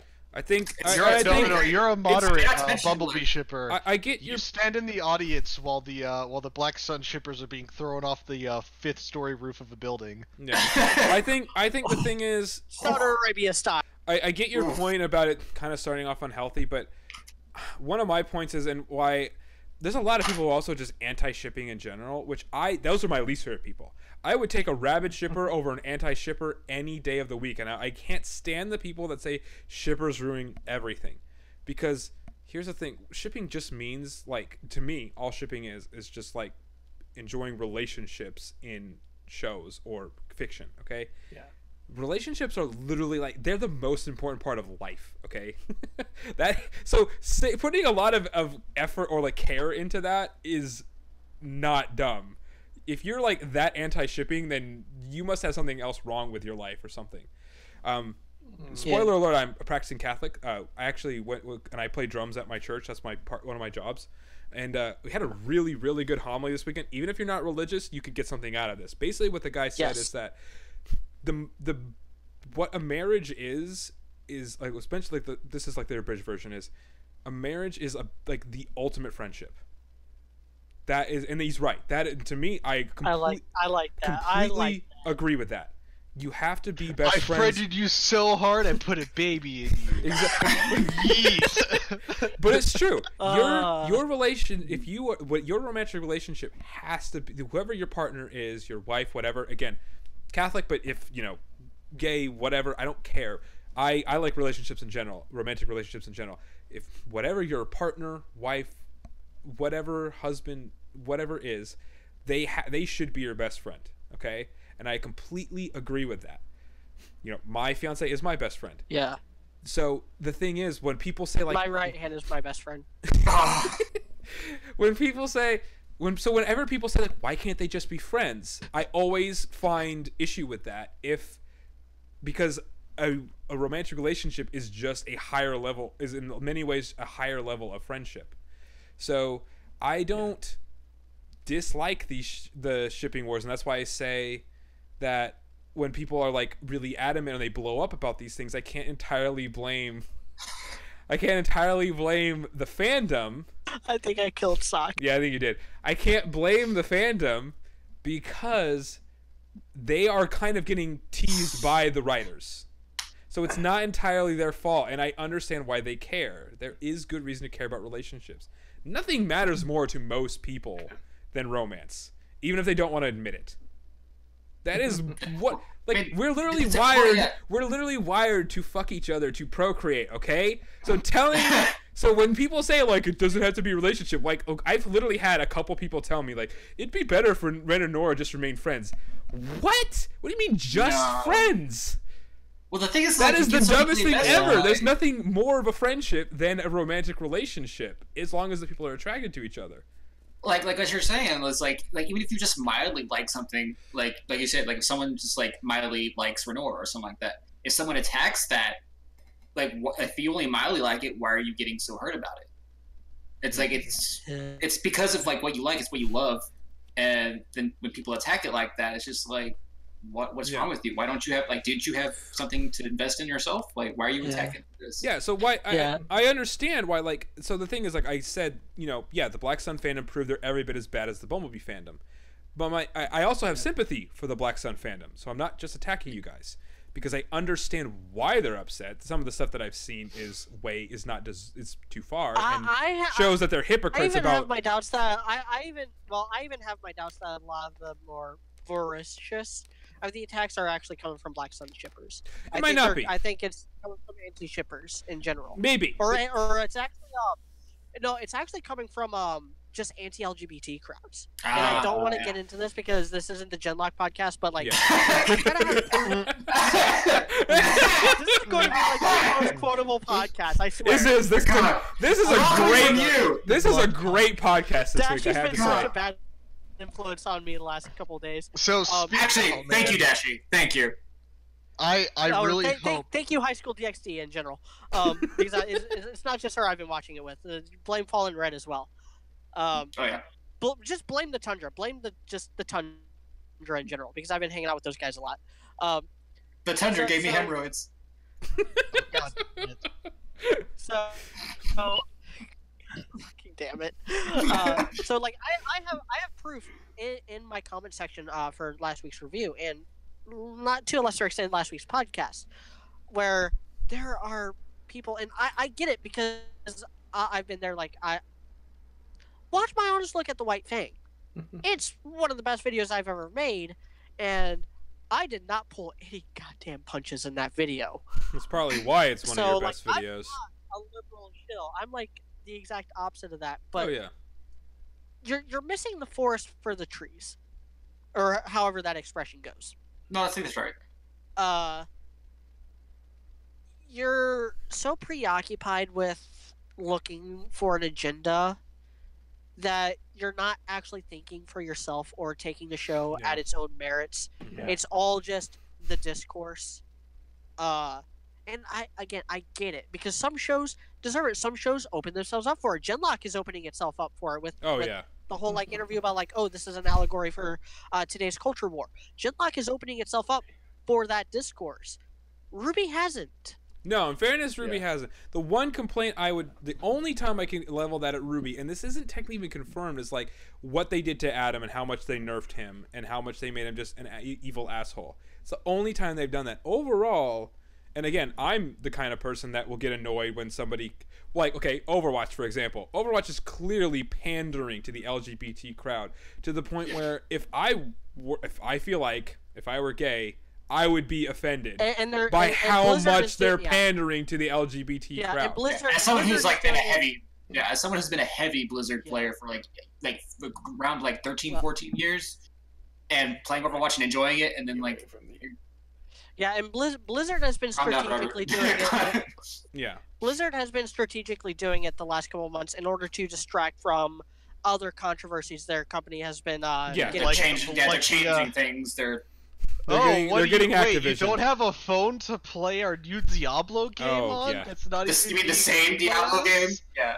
But the point is, we're giving actually Rooster Teeth a lot of credit here. We're trying to compliment Rooster Teeth here in that I agree that I do not feel that RWBY has fallen into that trap. And they've done LGBT things, and they actually feel, for the most part, fairly natural and good. My biggest complaint with when Ilya turned out to be an LGBT character was not that she was in with her motivation to kill Blake's parents. Yeah, it was that I and the kill fact your parents because you didn't love me hard enough. Yeah, that and the fact that it was very obvious that she was a surrogate for what Adam was originally supposed to be.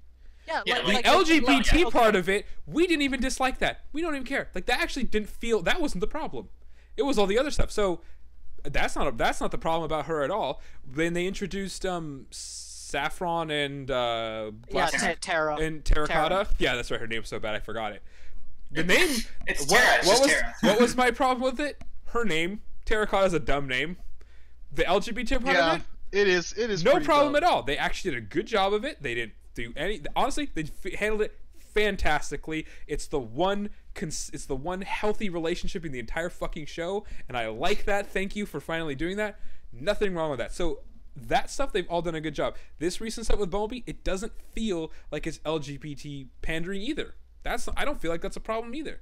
So in fairness to Miles and Carrie especially, they've done that stuff very well, and they don't feel like it's pandering. Now, Genlock, we'll see what Genlock does. But at least with RWBY, this is a relatively conservative podcast. Yeah. Let's be honest here. I think Media Robber and I are what we'd say slightly red libertarians, something along those lines. And High Powered is red, I would say. Recreational thumb. Oh god, did I tell you, dude? Some fucking twat on one of our comment sections for the podcast was like, oh, well, I could tell who voted for who based on who said what in this podcast. Like, motherfucker, one of us voted for Nora. Yeah, this motherfucker voted for Nora in the elections last year, in 2016. So yeah, you don't know who I actually voted for. But the point is, like, I think about South Park, where it's like a douche and a turd sandwich. Yeah, exactly. Yeah. It's a giant douche and a turd sandwich. Exactly. Totally agree with that. So the point is, though, that I think that, you know, for our podcast to overall, we've never really had a problem with any LGBT stuff that they've done in RWBY. Speaks a lot to Miles and Carrie handling that very well, and that's a big compliment that they've done that well. A lot of shows don't do that well. I mean, fucking the guys from Avatar: The Last Airbender, which is one of the greatest TV shows ever, not just animated, ever. They couldn't do it right in Korra. They fucked it up majorly. And Miles and Carrie did a better job with their LGBT stuff. Again, like, one is just, it just goes back. In Korra, they literally waited to the last minute. Yeah, no, that's part of the problem. Exactly, that's a consistent problem. Part of it. Wasn't that a huge problem with the Naruto stuff too? Yeah. Don't get me started. Don't get me started on that. Yeah. Do not get me started on Basically, that. the point is, Secure is going to get summoned. Don't wait to the last minute. That's the one thing they're fucking up here in terms of relationships. So I guess it's the pot's simmering away. Back to my original point, which was we're gonna last minute ship I'm gonna put these two characters together because I like them. Meanwhile, that character's only gotten like maybe 5 So don't do the Naruto, Bleach, Fairy Tail. Did Fairy Tail ever? Actually, no. Has Fairy Tail did it correctly. Actually, Fairy Tail was like you always kind of knew who's gonna end up with who. What was the Fairy Tail shit that ended up happening? It was Natsu and Lucy, of Actually- course. Okay, Not see, really. It was No, none of the Gray and they actually Juvia. didn't confirm any Actually, of them yeah, except yeah. for Gray and Juvia and Levi and Gajo. They as far as we know, Natsu and Lucy still have a technically kind of platonic relationship, and like Urza's still not Jalal, and well, the author already said that they did get together. Okay.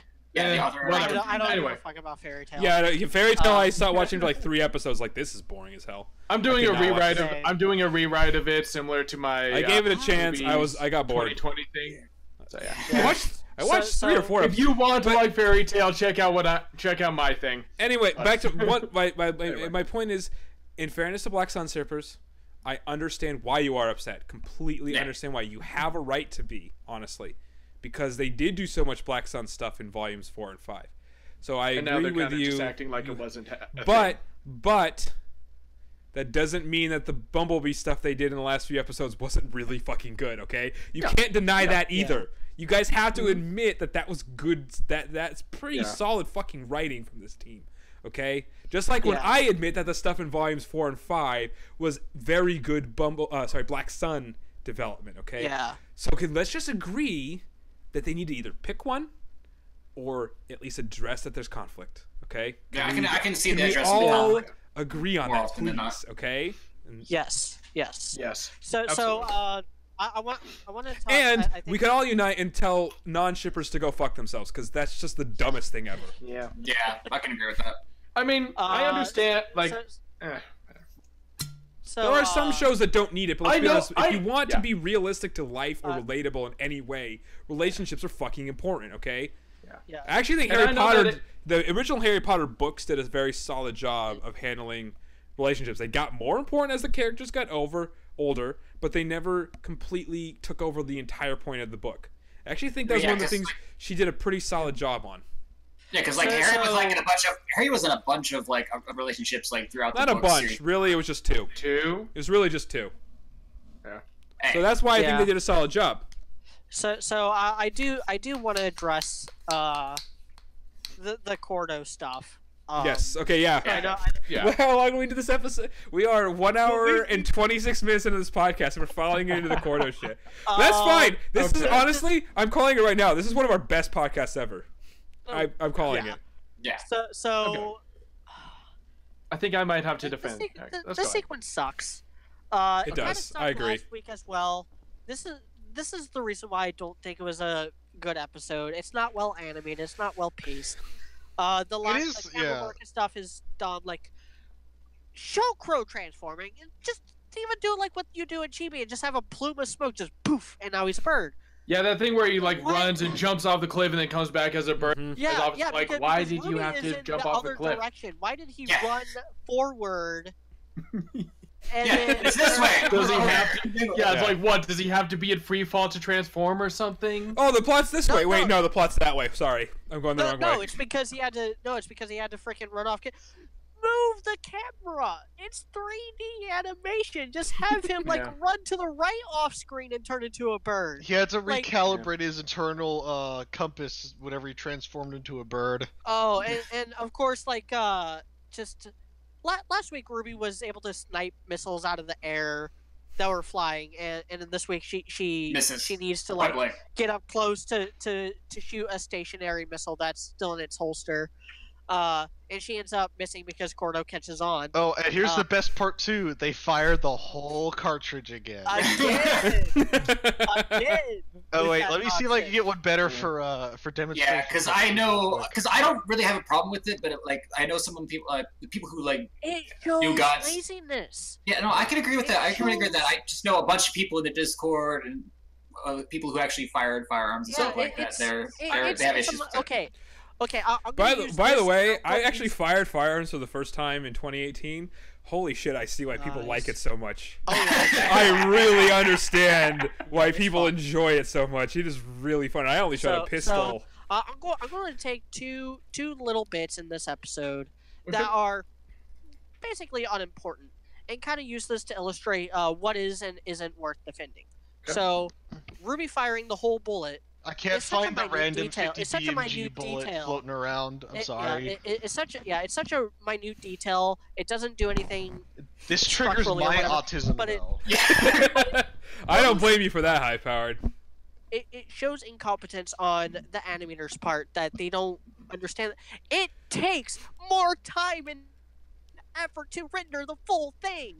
I know that's the truly incompetent part. Like, you could just look it up on YouTube or on Google. Like, how hard is it to figure it out? They live in Texas. Yeah. Even I know, though they that live too. In Austin, They live in Austin, though. Also, It people is have still made the point Texas. that, like, also, people have pointed They out that could when Monty drive- did the Red trailer, he showed how like the bullets worked and stuff like that. Like he showed like cartridges being ejected and stuff like that, and they don't get and it's Ejected like, as RWBY was like cocking her rifle. That is one thing I'll give. That Monty is did one better thing than anybody Yeah, else. that was like that's one thing I will give credit to. Like that has gotten worse without Monty. Is Monty would have noticed a detail like that?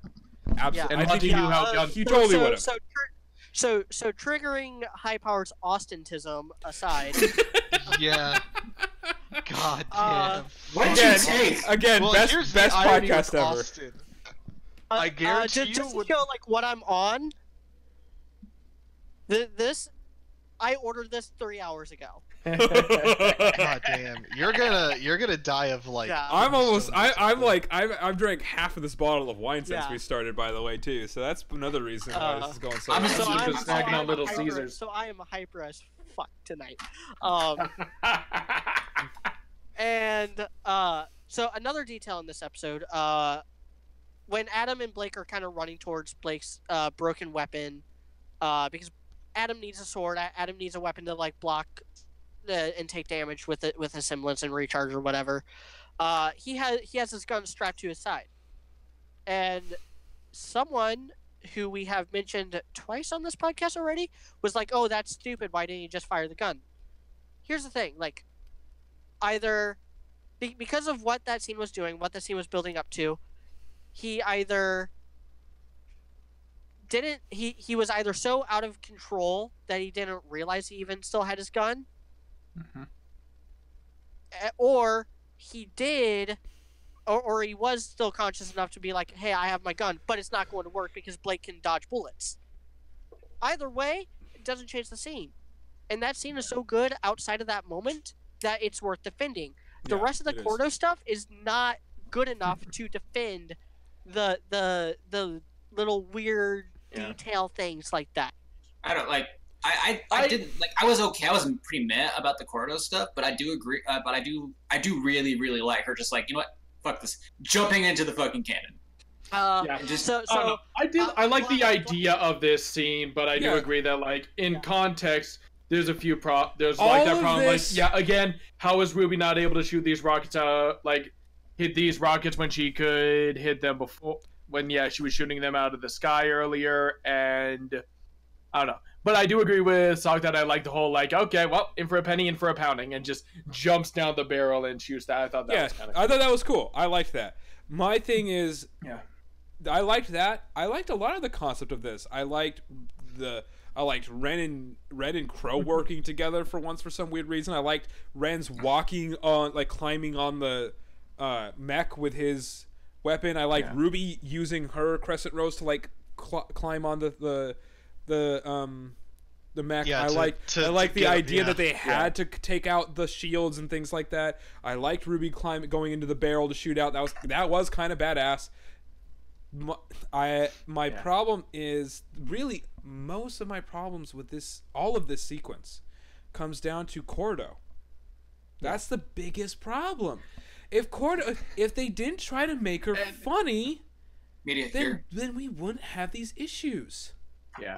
That's And the I biggest. think- She's a joke. She's an idiot. She's not threatening at all, and she's not even funny. If they had just not done that, if she had just been intimidating and scary and stern, this would have been such a better sequence if everything else was the same. Yeah. I mean, you have to give credit though that they didn't do the whole talk no jutsu thing. I'm glad I'm actually really mad. I mean, RWBY kind of does where she's all like, I'm but she actually tries glad and that she didn't wanna tried do and this. failed. Yeah, I'm glad that she tried and failed. which is That's nice. also good too. I'm glad it didn't work. Yeah. I'm actually more mad that people are calling it Talk No Jutsu. I'm like, excuse me, It's you not do not talk about Talk No Jutsu like that. Talk No Jutsu works. Yeah, I was gonna say it's only talk. I There's don't a even. time and a place I don't for Talk even. No Jutsu, and there's times where it does and it doesn't work. I was gonna say I'm not even a Naruto fan, but even I know that the whole point of Talk No Jutsu is it's only Talk No Jutsu if it works. It's not Talk No Jutsu if it doesn't work, right? Yeah. Am I not? Am I right here? Pretty much. No, you're right. You're right.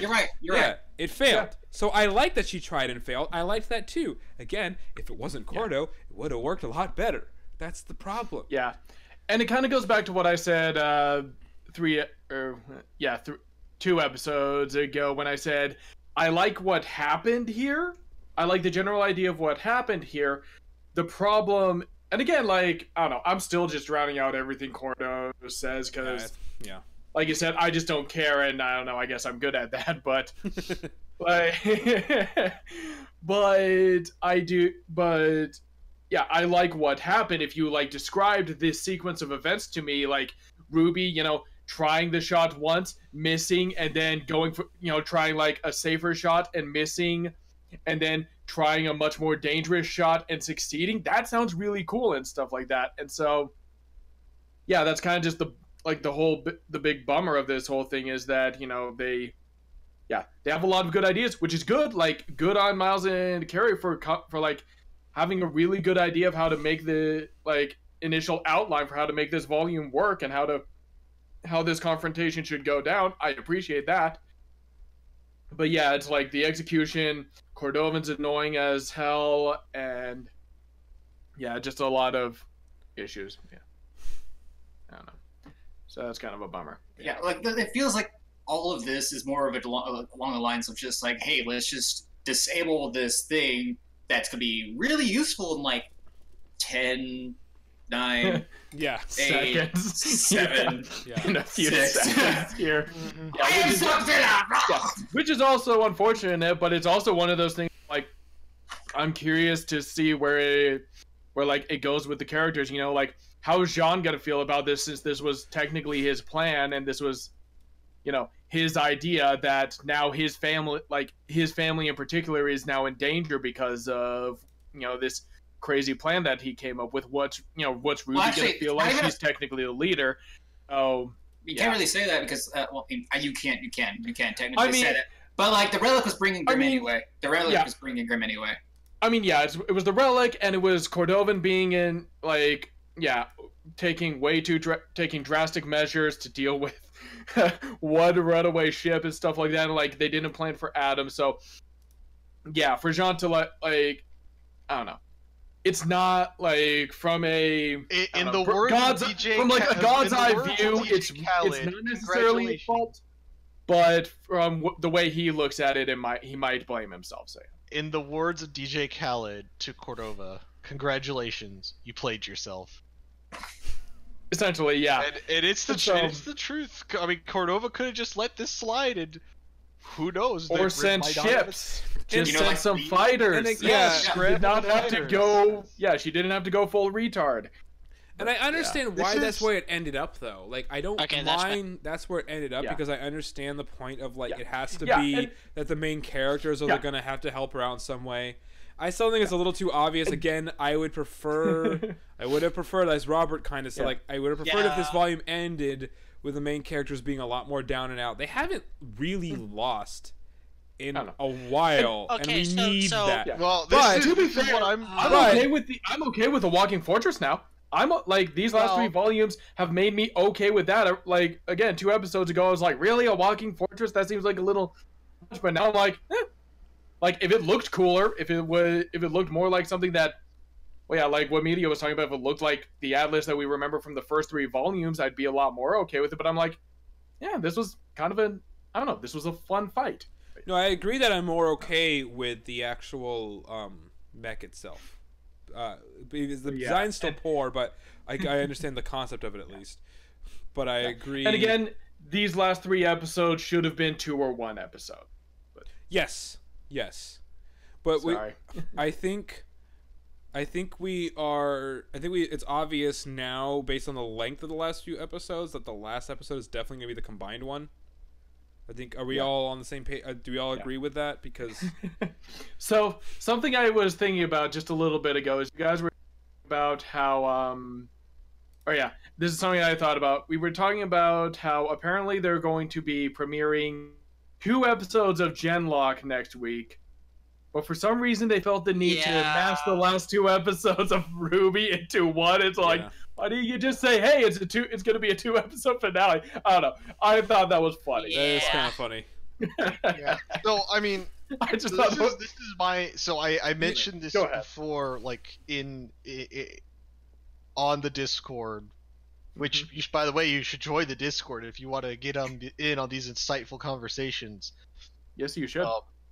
I feel that we are gonna I'm getting Volume 3 vibes again, all over again, because we're having we're not. So do we want to go into an predictions? Atlas blunder? We have an Atlas blunder True. of some kind going on. Yeah, that's fair. The Grimm are attacking. Yeah. Technically speaking, the White Fang is there too. Just a very angry rogue element of the White Fang is there. He's dead that's now, been though. dealt with. Was there now? And Cinder and Neo are off screen somewhere, which, if they don't show up in the last episode, I have no clue what's going on. It'll make me hate the Grim Reaper episode more, because then the most recent scene with Cinder and Neo would be absolutely pointless. Oh, what if they? Oh, no. What if they? They don't even have to get involved. I'm okay if we just get like a brief. If they just make a cameo.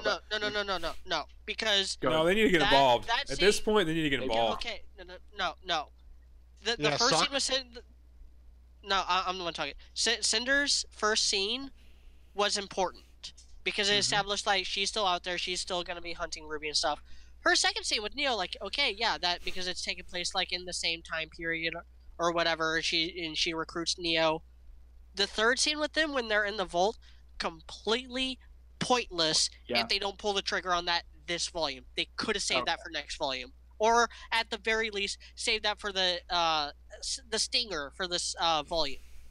Save it for next episode.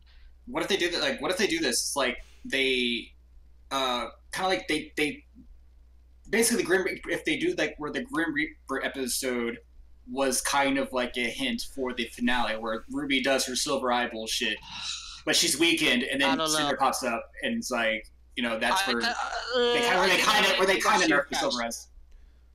I think that would be too much too fast. The weird thing is that I was expecting them not to be a factor until they got to Atlas, but now, like, they have to be. If they're not in this episode, they don't become a factor during this fight. I'm gonna be confused as fuck, and not in a good way, obviously. Yeah. Not like, well, like okay, like and again, it goes back to the complaint that we all kind of had with Adam showing up. Even though, like, yes, we knew he was going to show up this volume. We were all in agreement that he was on that train. The thing is, they could have cut that Cinder and Neo scene out and replaced it with a scene of Adam stalking Team RWBY. Yep. Because that's more relevant for this volume. The Cinder and Neo stuff, as it stands, as what it looks like the finale is going to be, it's not relevant for this volume. They could have saved it for next volume or the end of the volume as like literally the post-credit scene or like the final scene. Like the post-credit scene, it would have been Cinder waking up and like Lionheart. No, I'm talking about just the scene where they're in the vault. The other two scenes were important for this volume. Okay. Yeah, I agree with that. Because the scene in the vault was already pointless because it just restated a bunch of stuff we already knew. Okay. And like that. I think that if they were going to have that and then not have Cinder and Neo show up again, they should have saved that for like the final scene of this volume, a la the Lionheart stuff from Volume 4 with him and Watts. Because then we're not expecting Cinder and Neo to show up at any time, which unless the next episode is like 30 minutes long or at least 25. I think it's got to be at least 30 minutes long. 25 to 30 minutes at least. Yeah, a minimum of 22 minutes of like for real episode, not including the Genlock teaser and cuts. I think it's got to be at least 25 minutes of actual episode. And at least it's Yeah, so it's a curious situation because now it's like at the point too So- where it's like, well, and then here's the other thing too. Also, is it's the loaded gun that's sitting on the table is as I said at the like near the beginning of this podcast. Anytime Ruby can just dab on the giant Grim, and the problem goes away. I mean, I think based on the setup, are we not pretty damn confident that that's what's going to happen? Well, it's gonna happen. Well, the other thing too we got to remember is too also is so. I don't want that to be what happens. I don't want it to Weiss be what happens either, but that's probably what's going to happen. Is it Yeah. so? Let's take a account of this real quick. All of the teams like semblances are pretty much gassed at this point, right? Like I think everyone's So doors flashed John, except Nora, John, Yang, Nora, Blake, Yang, Weiss. not Weiss. Weiss still has some aura left. Weiss and, Did Yang- Weiss and but she's Ren running. and Crow. But she's running on empty. Yeah, Yeah. Weiss, Ren, Crow, Maria, Oscar. They're the ones who still have aura Fuel the left, tank. and yeah, and so it's kind of and so I don't know. Right now, my So- biggest fear is that we're gonna get less of Volume 3 finale and more like the Breach again, where like they just completely ignore the fact that several people are down, are like Ooh, out I could of see aura. that too. We could get a I Breach really don't- 2.0. Okay, so here's really my don't theory. want that. Okay, I want Go this. ahead. I want this to be the episode Breach should have been. Okay. High stakes, minimal loss. Victorious conclusion overall. I don't think we ever need a Volume 3 level defeat again in the Oh, I series. disagree with Perfectly that. honest. I don't think disagree we need with a- that. I don't think But- we need a Next defeat volume. on that Next level. volume, we need the Volume 3 level. Yes, that's what I was Yeah. going to say. No, I'd rather take a series of very small defeats throughout the rest of the show, like maybe Ruby getting kidnapped in an episode, and then she's like in prison for like the majority of the volume, and then a volume finale is them rescuing her. Like stuff like that is kind of what I want. I don't think we need another like. Because here's the thing, it would feel too much of a rehash. It would feel too much like, oh, Volume 3 is unanimously the most beloved finale in RWBY, so let's just do it again. I would rather, especially for I feel this like there are one, ways would for. I like feel more- like I don't know. All right. Personally, I feel like there are ways for them to have a really devastating volume ending for it to not be a like total rehash of Volume 3, like what I suggested last week and stuff like that. That to me I'm fine with very, that. was very different. I mean, I from would the end definitely. of Volume I would say with Anyway. with Robert, like I would definitely go with the idea that like Team RWBY played a hand in potentially destabilizing like the sphere of safety that Argus has, and then this could be like, oh look, now we have political upheaval because Mistral's like, we're gonna take back our quote unquote rightful clay, which was Argus, and so who knows? But I don't think we're going to I don't deal know with the about this long-term volume. repercussions of Yeah. that. I don't think we're ever going to deal with the long-term repercussions because true. assumedly they're going to be out of Argus by the finale, and they're probably going to be entering Atlas at the start of Volume 7. Yeah. And because the entire point of these last couple volumes has been how slow communication is between the kingdoms. Mhm. Like we're probably never going to actually hear another word from Argus again after this. Yeah. Oh god, what if that's the big plot reveal that makes everything better is like Atlas gets the frickin' towers working again? No, they would have to That would fix the feel one like a in bit Vale. of a that would feel like they would have to fix the one in Deus- Vale that the bit of a dragon Deus is Ex Machina. currently perched on. Like the Yeah. dragon is currently frozen solid in stone on Yeah. top of what remains of the tower. Something I could maybe see them doing is like Terra, they work with Terra to try and like boost their signal or something like that to get it to reach Atlas. I don't even know if that's like even remotely possible. I don't know how radios work. I mean, it could be it could be possible, but like, would it matter in time, especially with all the amount of Grim that are there? Yeah, that's also kind of the question: is do they have time for that? Like, it might be kind of cool if they do that, but yeah. So it's kind of I don't know. I am currently wondering like how much, because I've seen some people say that like kind of talk about possibly they just basically make their getaway and leave Argus to its fate and stuff like that, which would. I'm pretty sure Jean would not be on board with that. Yeah, because Jean would not. I know my boy. He's Yeah, not. it's like Jean. Yeah, it's like Jean definitely would not be okay with which I don't know, maybe that builds a rift between him and someone or something like that. Like they knock him out, drag him onto the ship, and then take off, and he's just because RWBY would not be fine with that either. No. Yeah. So Jean and RWBY definitely would not be.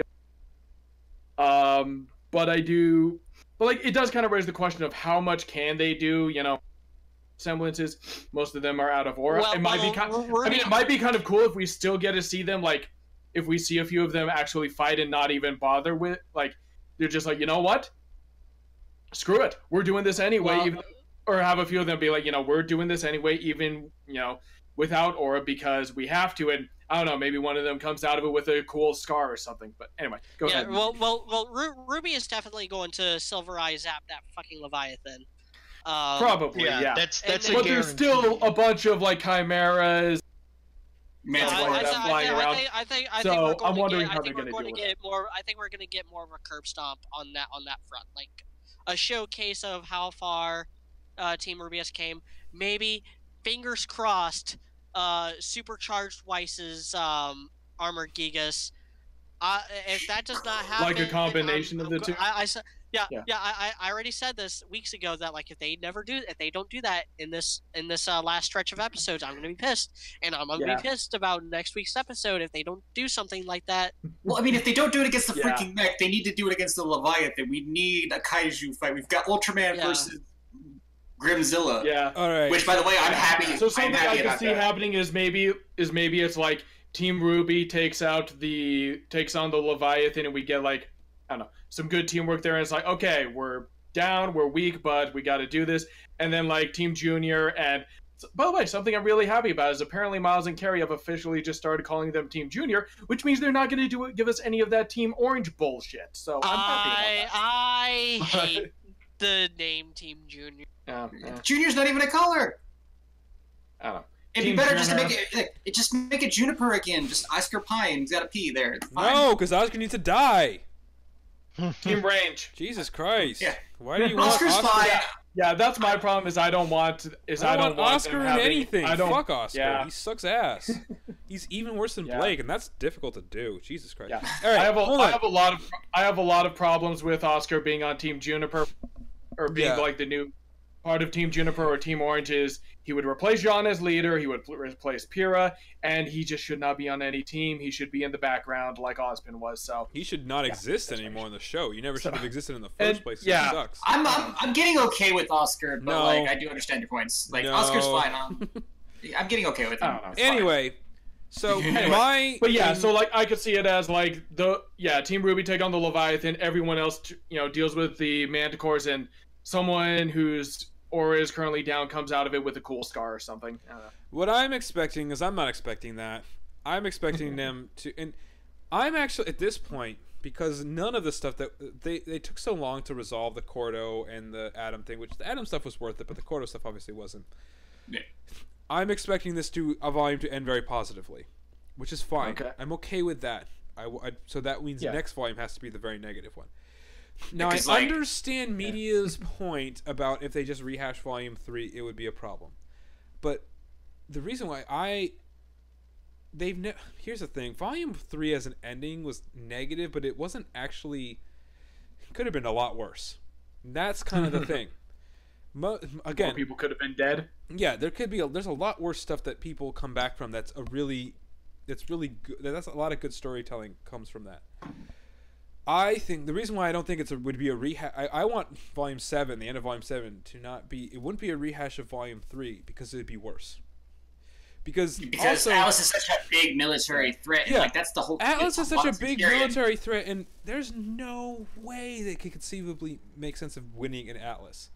Yeah, you've got literally got Watson's Fury coming. And utterly get their asses kicked in Atlas, and I mean like everything goes wrong. Okay, so. That's why I feel like it's okay if this volume ends positively, because I feel like next volume will be the one where everything goes to shit. RWBY gets captured. Nora announces that she's pregnant. Oscar dies, which is actually a good thing, but everything just slides off the rails. We'll pretend it's a bad thing. Crow gets killed. Maria gets killed. Or maybe, Oscar gets killed. That'd be great, too. All that stuff. So, and then, people get hurt. Ren gets injured, Nora now she's pregnant, all that shit. Ruby's captured. Jean's sword breaks. I don't know, all that kind of shit. They lose. I can see maybe they kidnap Jean as well as Ruby. Yeah, and they lose completely. And they lose completely because Volume 3 they technically did stop the Grimm from taking over completely, and they did stop Cinder from taking over and all that. So they actually accomplished a lot in Volume 3. As much as people think it's like a negative ending, it's not entirely. A lot of and then like the curse stomp that was Volume 5. It was a Pyrrhic victory, but a victory nonetheless. Volume 7 needs to be complete and utter defeat, and that's where they come back, and that's when again, that's why I said before when I was in Japan, when I was like, that's when they completely the adults are irrelevant. They recruit like Team Sun and everything, and that's when it's entirely the kids, and that's how when they realize that they can't actually defeat Salem. You know, also, what if Salem actually comes in Volume 7, and that's why they completely and utterly lose. Because Atlas is the biggest. I still like the idea of like Atlas turning out to actually being run by Salem. Yeah, stuff like that. Then it's that's when they realize they can't actually defeat Salem. They actually have to talk no Jutsu, but they can talk no Jutsu in a cool way. You know, that's when they realize that that's when the show, like when it's entirely on the kids, entirely whatever. That's when it's all on the kids. So I would like that. So that's why I feel like it wouldn't just be a rehash of Volume 3. Because it would be worse than Volume 3. Yeah. And I think it's what Robert kind of was getting at earlier too. That's my ideas for this are based off of Robert's really good ideas for what would happen. So well, not only that, it would balance. It would like because you've got like like Fallout Beacon Volume 3 could be kind of like you could split hairs there for like whoever like who won. I mean, how worse it can be. But then you've got Volume 5 where it was kind of like a curb stomp on one end. Yeah. And then because at the end of Volume 5, at the end of Volume 5, and Volume 4, about, Volume 4 was very positive. Yeah, like Argus doesn't really matter in this in this context. Like sure, save the day here. However, like at the end of Volume 5, we're like the balance of power needs to be shifted again. These villains are kind of like they need to become a threat again. They need to be relevant, and they're working towards that. So like I can see Alice, not only being the biggest threat to Salem's Dude's camera just fell off the wall. I did it on purpose. Yeah. Because because I'm recording, I have to keep like everything going. So you get a nice shot of my Reaper statue's ass or whatever for a little bit. Nice. It's like Alice is okay, it's fine. But yeah, like Alice is their biggest threat. That's why they're literally ascending, Watts and Tyrion. It's people who are actually just gonna get shit done. The two guys who've never failed at anything, yeah. Apparently. Well, that's not true. Well, you don't know about Murderbot here. You don't know about Watson as Murderbots, aka Robot Masters. I swear to God, I swear to God, Watts better have his fucking Murderbots. I'm calling it, dude. If Penny is I want him to have Dr. Light, then Watts is Dr. fucking Wiley. He's gonna have Murderbots. He's gonna fucking. There we go. We're gonna get the whole Penny subplot. It's gonna be that's what fucks everything over. It's like you just got super. You've got Robot Master Penny, and it's just like, but it's not Penny. It's not. So Penny. by the way, something I forgot to actually talk about that I wanted to talk about. Sorry if I kind of derail things a little bit, but something else I wanted to talk that kind of bugged me a little bit during the court scene where they're taking down Cordovan is that Ruby has that. So I think I kind of understand what Coop and Dude were talking about with kind of being annoyed with the way that Crow's being handled this volume, or with the fact that Ruby's kind of talking to him about how we don't necessarily need your help, and we don't need the adults and stuff like that. Oh, talking down to the adult. Okay, I get it. Exactly. I kind of feel like the problem with that is that Crow is that like in universe, this is like really the first time where Crow, undermining the girls and, the adults kind of bossing them around has really been treated like a problem. And it feels like it came out of nowhere. Even though we, the audience, have had an issue with it since Volume 5, it feels like this is the first time that it's really being addressed. So it almost feels like they are addressing this issue from Volume 5 without actually admitting that without actually talking, like, admitting that there was a problem in Volume 5, essentially. Is there, like, nobody's saying, like, hey, you guys held us back in Mistral, and all that shit went down, And so, that's why things are going wrong. And that's a problem. They're not. This is the first time that the adults being in charge has really been treated like a problem. So like Ruby had this line to Crow this episode. Trust me, I'm like, or I've got this, or something like that, where he tries to stop her. It's like that seems like it's really the first time he's actually tried to stop her, and it's been a problem. So yeah, well, that and a few episodes, like 3 episodes ago when she had her speech in the hallway, is these feel like the only 2 times where Crow trying to like holding them back and trying to be in charge has really been a problem. So that's just something I was thinking about, and yeah, it was something I wanted to talk about but didn't get the chance to. So anyway, on to predictions. Sorry about that. No, that's fine. I can see what you mean though. It's like, yeah, it feels like you're talking down to an adult, especially your Uncle Crow. It's like, I get it, Crow's kind of a downer, but you're like, with how much love and how much bullshit Crow's just gone through, you should be a little bit more empathetic. And it's just like, we appreciate it, but it feels like it's the first time it's really been a problem. Like I said, they're addressing this issue that we had with Volume 5 without actually saying that this was without actually admitting that it was a problem in Volume 5, kind of. Yeah, I can see where you're going with that. Again, but I'm kind of fine with them just completely ignoring Volume 5 as much as possible. That's fair, I guess. Yeah. As we mentioned before. But anyway, so yeah. But I do agree that with this next episode, I would like it if it was kind of like what Media said, if it's what the breach should have been. Like, Grimm still feel like a threat and stuff like that, which, with all these characters with their aura down, if they also get in the fight, that would still be really, that could be really cool. There would be, a legitimate sense of tension, and maybe, like, they do a little fake-out death, or, I don't know, maybe they do kill off, like, one of the adults, Maria, Oscar, or Crow, or something like that. Like, I think something again, like one of them. I don't know, just like that little bit of. I'd be fine sadness with this one ending like just as a positive episode, and I'd be okay with that. I think again, save it for next volume when they just balls out, fuck everything up. I would love that because, again, Volume 3, RWBY defeated Torchwick, got rid of Neo. She defeated Cinder. She stopped the Grimm, and she got rid of she got rid of Cinder. So the only actually bad things that happened was Yang got her arm Veil was cut off, overrun, and Veil was overrun, and Pyrrha died. Yeah. And Penny was before the finale part, so she doesn't count actually as part of the finale. So it's 3 bad things versus what, 5 or 6 good things? Yeah. Well, considering one of those bad things was the fall of Beacon, which is this world-shaping event. Like that's what I'm talking about as far as like bad stuff. I don't want another like fall of Beacon level. This is going to change the way the RWBY world functions or whatever. No. I think what I want to happen is just that, like, I mean, I wouldn't mind like a reveal of this is how the world is actually. Yeah, exactly. That's what I was expecting. That's what I want. Is basically like, I mean, Salem's running Atlas essentially, which is fine. Like, but that's like Atlas is already seemingly which I think would also be really cool.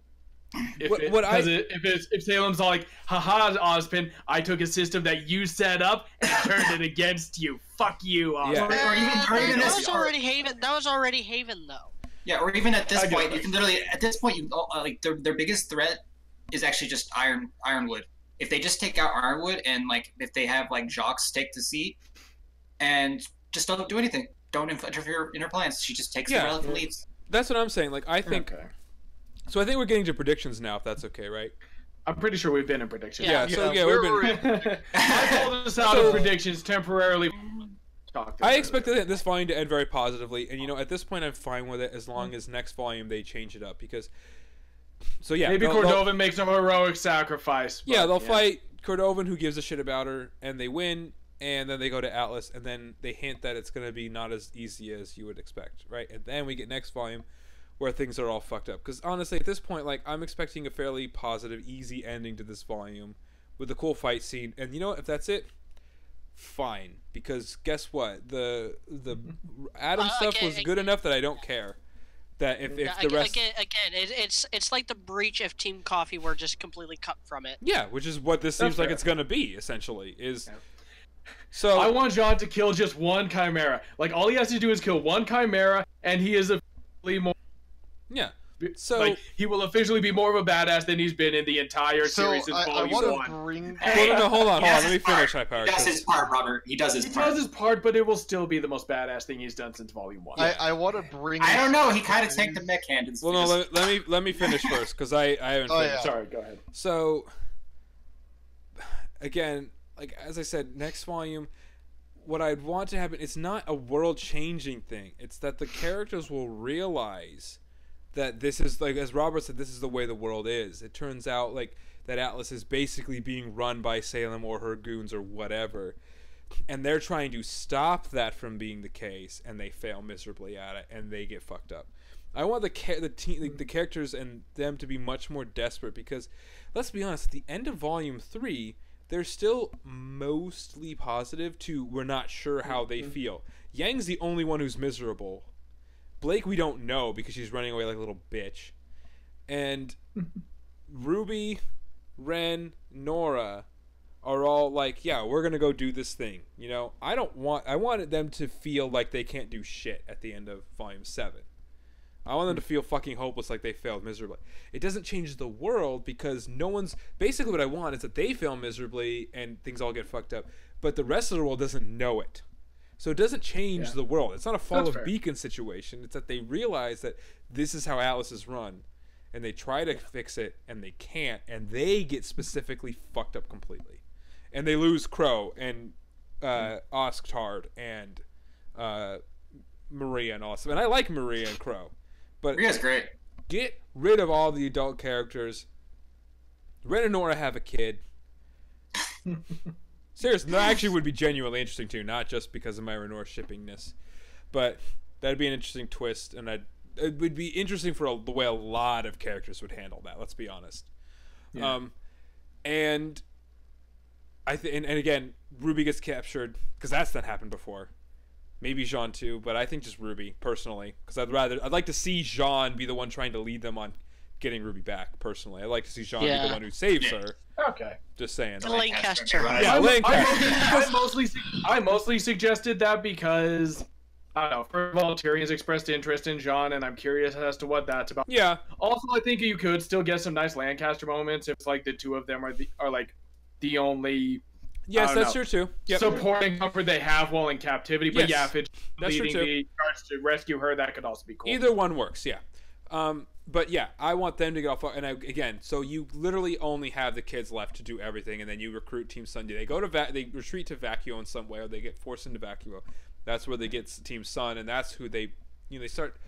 It's all the kids going through to the end of the show, essentially. I would imagine, or at least the end of the original planned run of the show.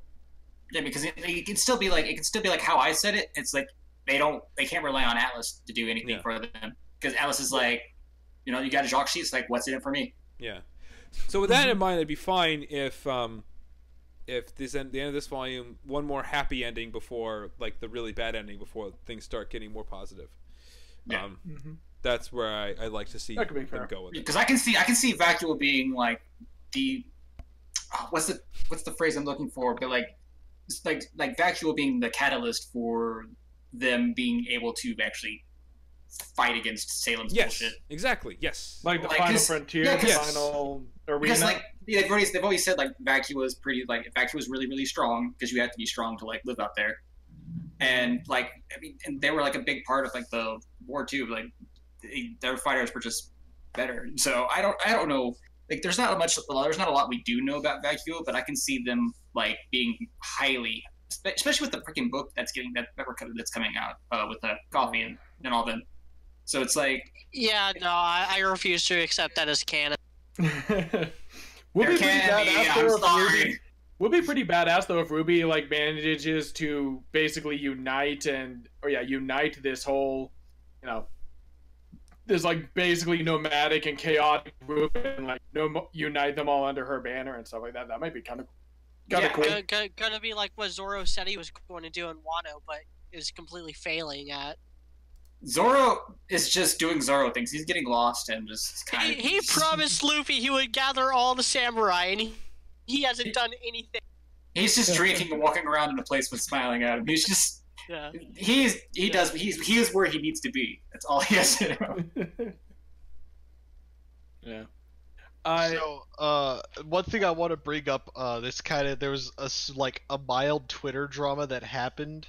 Oh, I don't really say it was Twitter drama. I think it was Pyrrha's voice actor accidentally spilling some beans on purpose. No. That first of all, that was several weeks ago, and I think we already covered that. Did we? With Pyrrha's voice I don't know actor. what you're talking about. Basically, she insinuated. Yeah, you go, media. Pyrrha's unless you're talking about Aaron, Blake's voice actress. No, Jen Brown. Jen Brown announced that she had just done some voice work for Rooster Teeth, and people just automatically assumed, oh, Pyrrha's coming back, or the red-haired woman's coming back. Like, no, I already did all my work for RWBY. I'm talking about something else entirely. That was It might be kind of cool though if, like, the red-haired woman does show up and basically just reveals, I'm Pyrrha's mom, and just kicks all the. And just I'm going to take my daughter. Like I said, they don't have like I said, they're a lot of them are running on empty. They might appreciate the extra help if it's just her. Yeah. So unless Hypard was talking about Aaron's voice actress, because she did a Q&A through Twitter because she's got nothing better to do with her time with all the work she doesn't have. She was busy being Queen Bee. And I'm gonna say this as okay, I don't want to get into this because we already talked about the fucking shipping and stuff for like an hour and a half. But well, it was a big thing this week. Okay, Aaron is not helping. She was, dude. She was all over my Twitter, dude. I liked when she talked about hey, you guys don't know. Yeah. But yeah, she's really poking the hives and poking the bears and stuff like that, and. But she's a bumblebee. She's a bumblebee shipper, isn't she? Oh yeah. Her and so Barbara are to an almost disturbing effect. Like, I wouldn't say so much. Anyway, I think Barbara might be a little uncomfortable, but no. If everyone is already done with their predictions, I am. No. Yeah. I powered your music right now. Did I? We could shut. We could shut down. Maybe. Well, no. We got a pair of emails. That's right. Yeah. Okay, I'll read up the emails. We did answer one though. Basically, was basically mentioning how Eruption Fang's gonna be ass blasted. Yeah. That one's been covered. So I will read the other one from across. But who asked us that question about Eruption Fang? Just to throw their name out there. Edward. I'm not gonna say their last name. Edward asked us this question. All right. Now, the other one is from, I don't have a problem. I don't have a problem with Eruption Fang, but wait. So what did Eruption Fang actually do this week? Just go on a rant about them shitting on Adam because he's dumb like. What else is new? He's not wrong, but he's Adam standing, but he's not Adam standing in the way Lulu does. Anyway, who asked the question? And I already looked at it, so I already know what the question is. But so it's this from Cross Zio. Hey, do you think that the only way for Emerald to get a good redemption is for her herself to hit rock bottom via betrayed by Cinder, beaten to near death, and struggle to survive till she either by herself or through help find the path to make up for her crimes? I don't think verbatim. So this is another reason why Cinder needed to survive Volume 5. Because Emerald is at a place where her character isn't going to be able to change for jack shit until she reunites with Cinder. Yeah, she's kind of stuck in place right now. Yeah. She's in limbo. Yeah. Better way to I'm phrase not sure. I'm not sure she needs that much of a betrayal to start on some manner of redemption arc. Right now, she has this very idolized look at Cinder, and we talked about this several weeks ago with the Emerald and Mercury scene. She has this super idolized look at Cinder that until that perception changes, which can only happen from Cinder. She's going to still be loyal to Cinder's ideal. She's going to stay loyal to Salem because Cinder was loyal to Salem. Okay, that's fair. Oh, maybe she doesn't need the massive beating, but I don't know. I don't know if she needs that much. And I don't even know Personally. how much of like I think it might just be a redemption. I still don't like Like the death, idea of like a death. I think it might just be like a death by or Yeah, I was gonna say I think she still gets don't- I killed. still I don't don't think like she it. gets a full redemption. I redemption think she equals dies. death type thing, where like she dies making one good choice. Yeah, I still don't like the idea of them doing a face turn with Emerald at this point, just because of how rushed Ilia's face turn was. Well, Yeah, I so can I see think they're more just of gonna like do a death. Death we- equals redemption. We thing. do not. Redemption we equals do not death. Need more Yes. good. We do. This is a pro. And I sound like a broken record because I know I've said this a million goddamn times. We have too many do good not guys. Need new heroes. We need more villains. This has been a problem since episode fucking 1 of volume 1. I can see what they got. I can see they're doing. It's not like it's more along the lines of she gets salty and betrayed because Cinder essentially just replaces her. Like she's just kind of like cast out this to the side, and so she does her She's best really to jealous of Neo. yeah, no, she does her best to become Salem's new favorite. Mm. Yeah, so where she kind of like, because if Cinder does some certain things in a set order, then like she could eventually feel like, well, no, fuck you, like I gave everything to you and you're doing this to me. So I'm going to She's take really what's yours. codependent and needs someone to. Yeah, she's very codependent, so she'll go to Salem, who's the only one who's been kind of like, she's been terrifying. She's more like Cinder is scared of her. So it's to the point where it's just like, just go to the next power.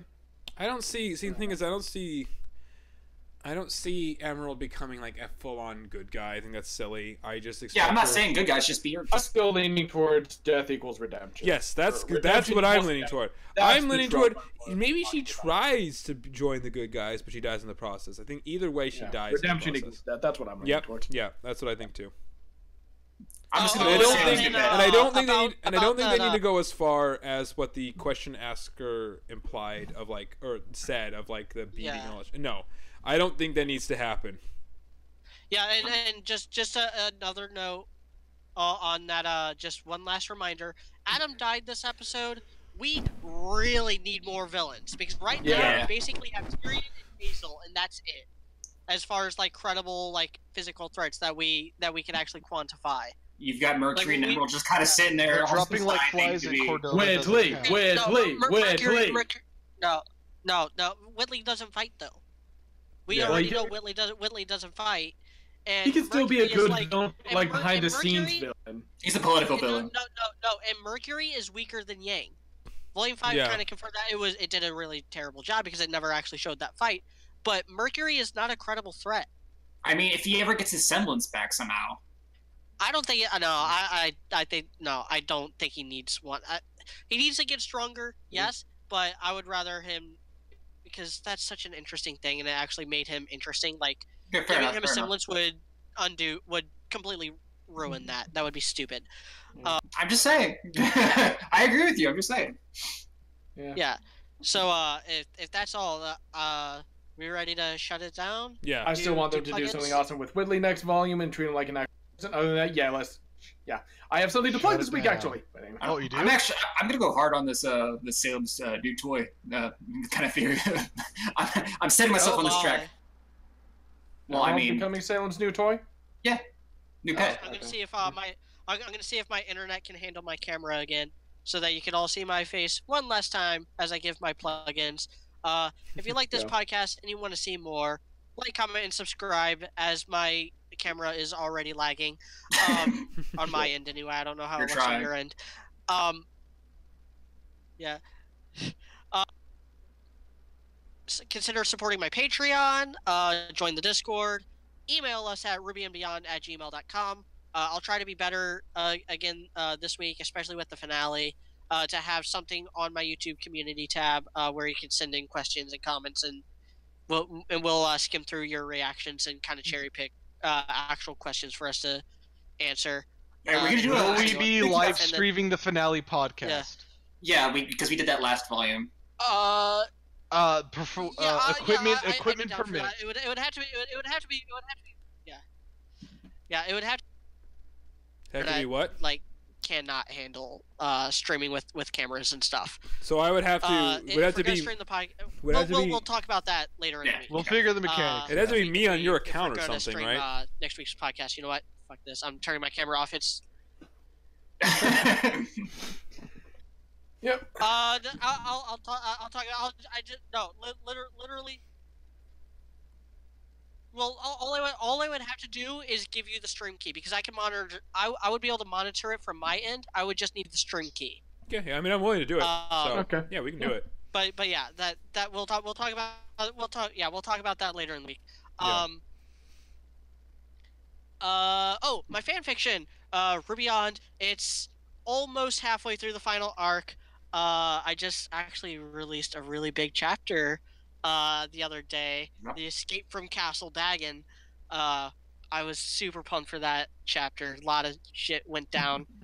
Other than that, let's see. I'm actually starting to work on some outline and stuff on my original stories, but not to the degree that I'm willing to talk about it on an open platform. And yeah, support me on Patreon, please. It's you know, I know it's rough. Take care of yourselves first, but get me off the street now. I could really use the extra income right now. Yeah, and just stay tuned for more videos in the future. I got a One Piece video coming out soon. It'll probably be next week actually. With Helmet, with you know the podcast and then the episode review, and then we're also going to be doing Genlock stuff. I'm probably going to postpone the One Piece video to release this coming Tuesday is probably when I'll release that. So until then, thank you all for watching. Oh yeah. And then I know Robert. Yeah, I know. And I have Robert I have something to say after that too. Oh, go ahead. Or No, you want me to go first? Yeah, you go first. Okay, so I finally, for the first time in forever, updated fanfic, RWBY 2020. Covered round 1 of volume 3, so the very first episode, and so yeah, you guys can check that out if you want. I think it turned out pretty good. Also, I didn't plug this before, but like I said earlier, if you guys, you know, maybe like Fairy Tail or want to like Fairy Tail, or you just like my writing style, you guys can check out. I also have a Fairy Tail 2020 where I kind of take the general premise, do basically the same thing that I'm doing with RWBY, you know, just clean up the script of Fairy Tail a little bit more, have a little more continuity between like some of the things that go down with certain characters. So yeah, if you guys are curious and you want to know what Fairy Tail would have been like if it had been good and well thought out from the beginning, check that out. So yeah, I'll agree with the first part. The second part we gotta talk about.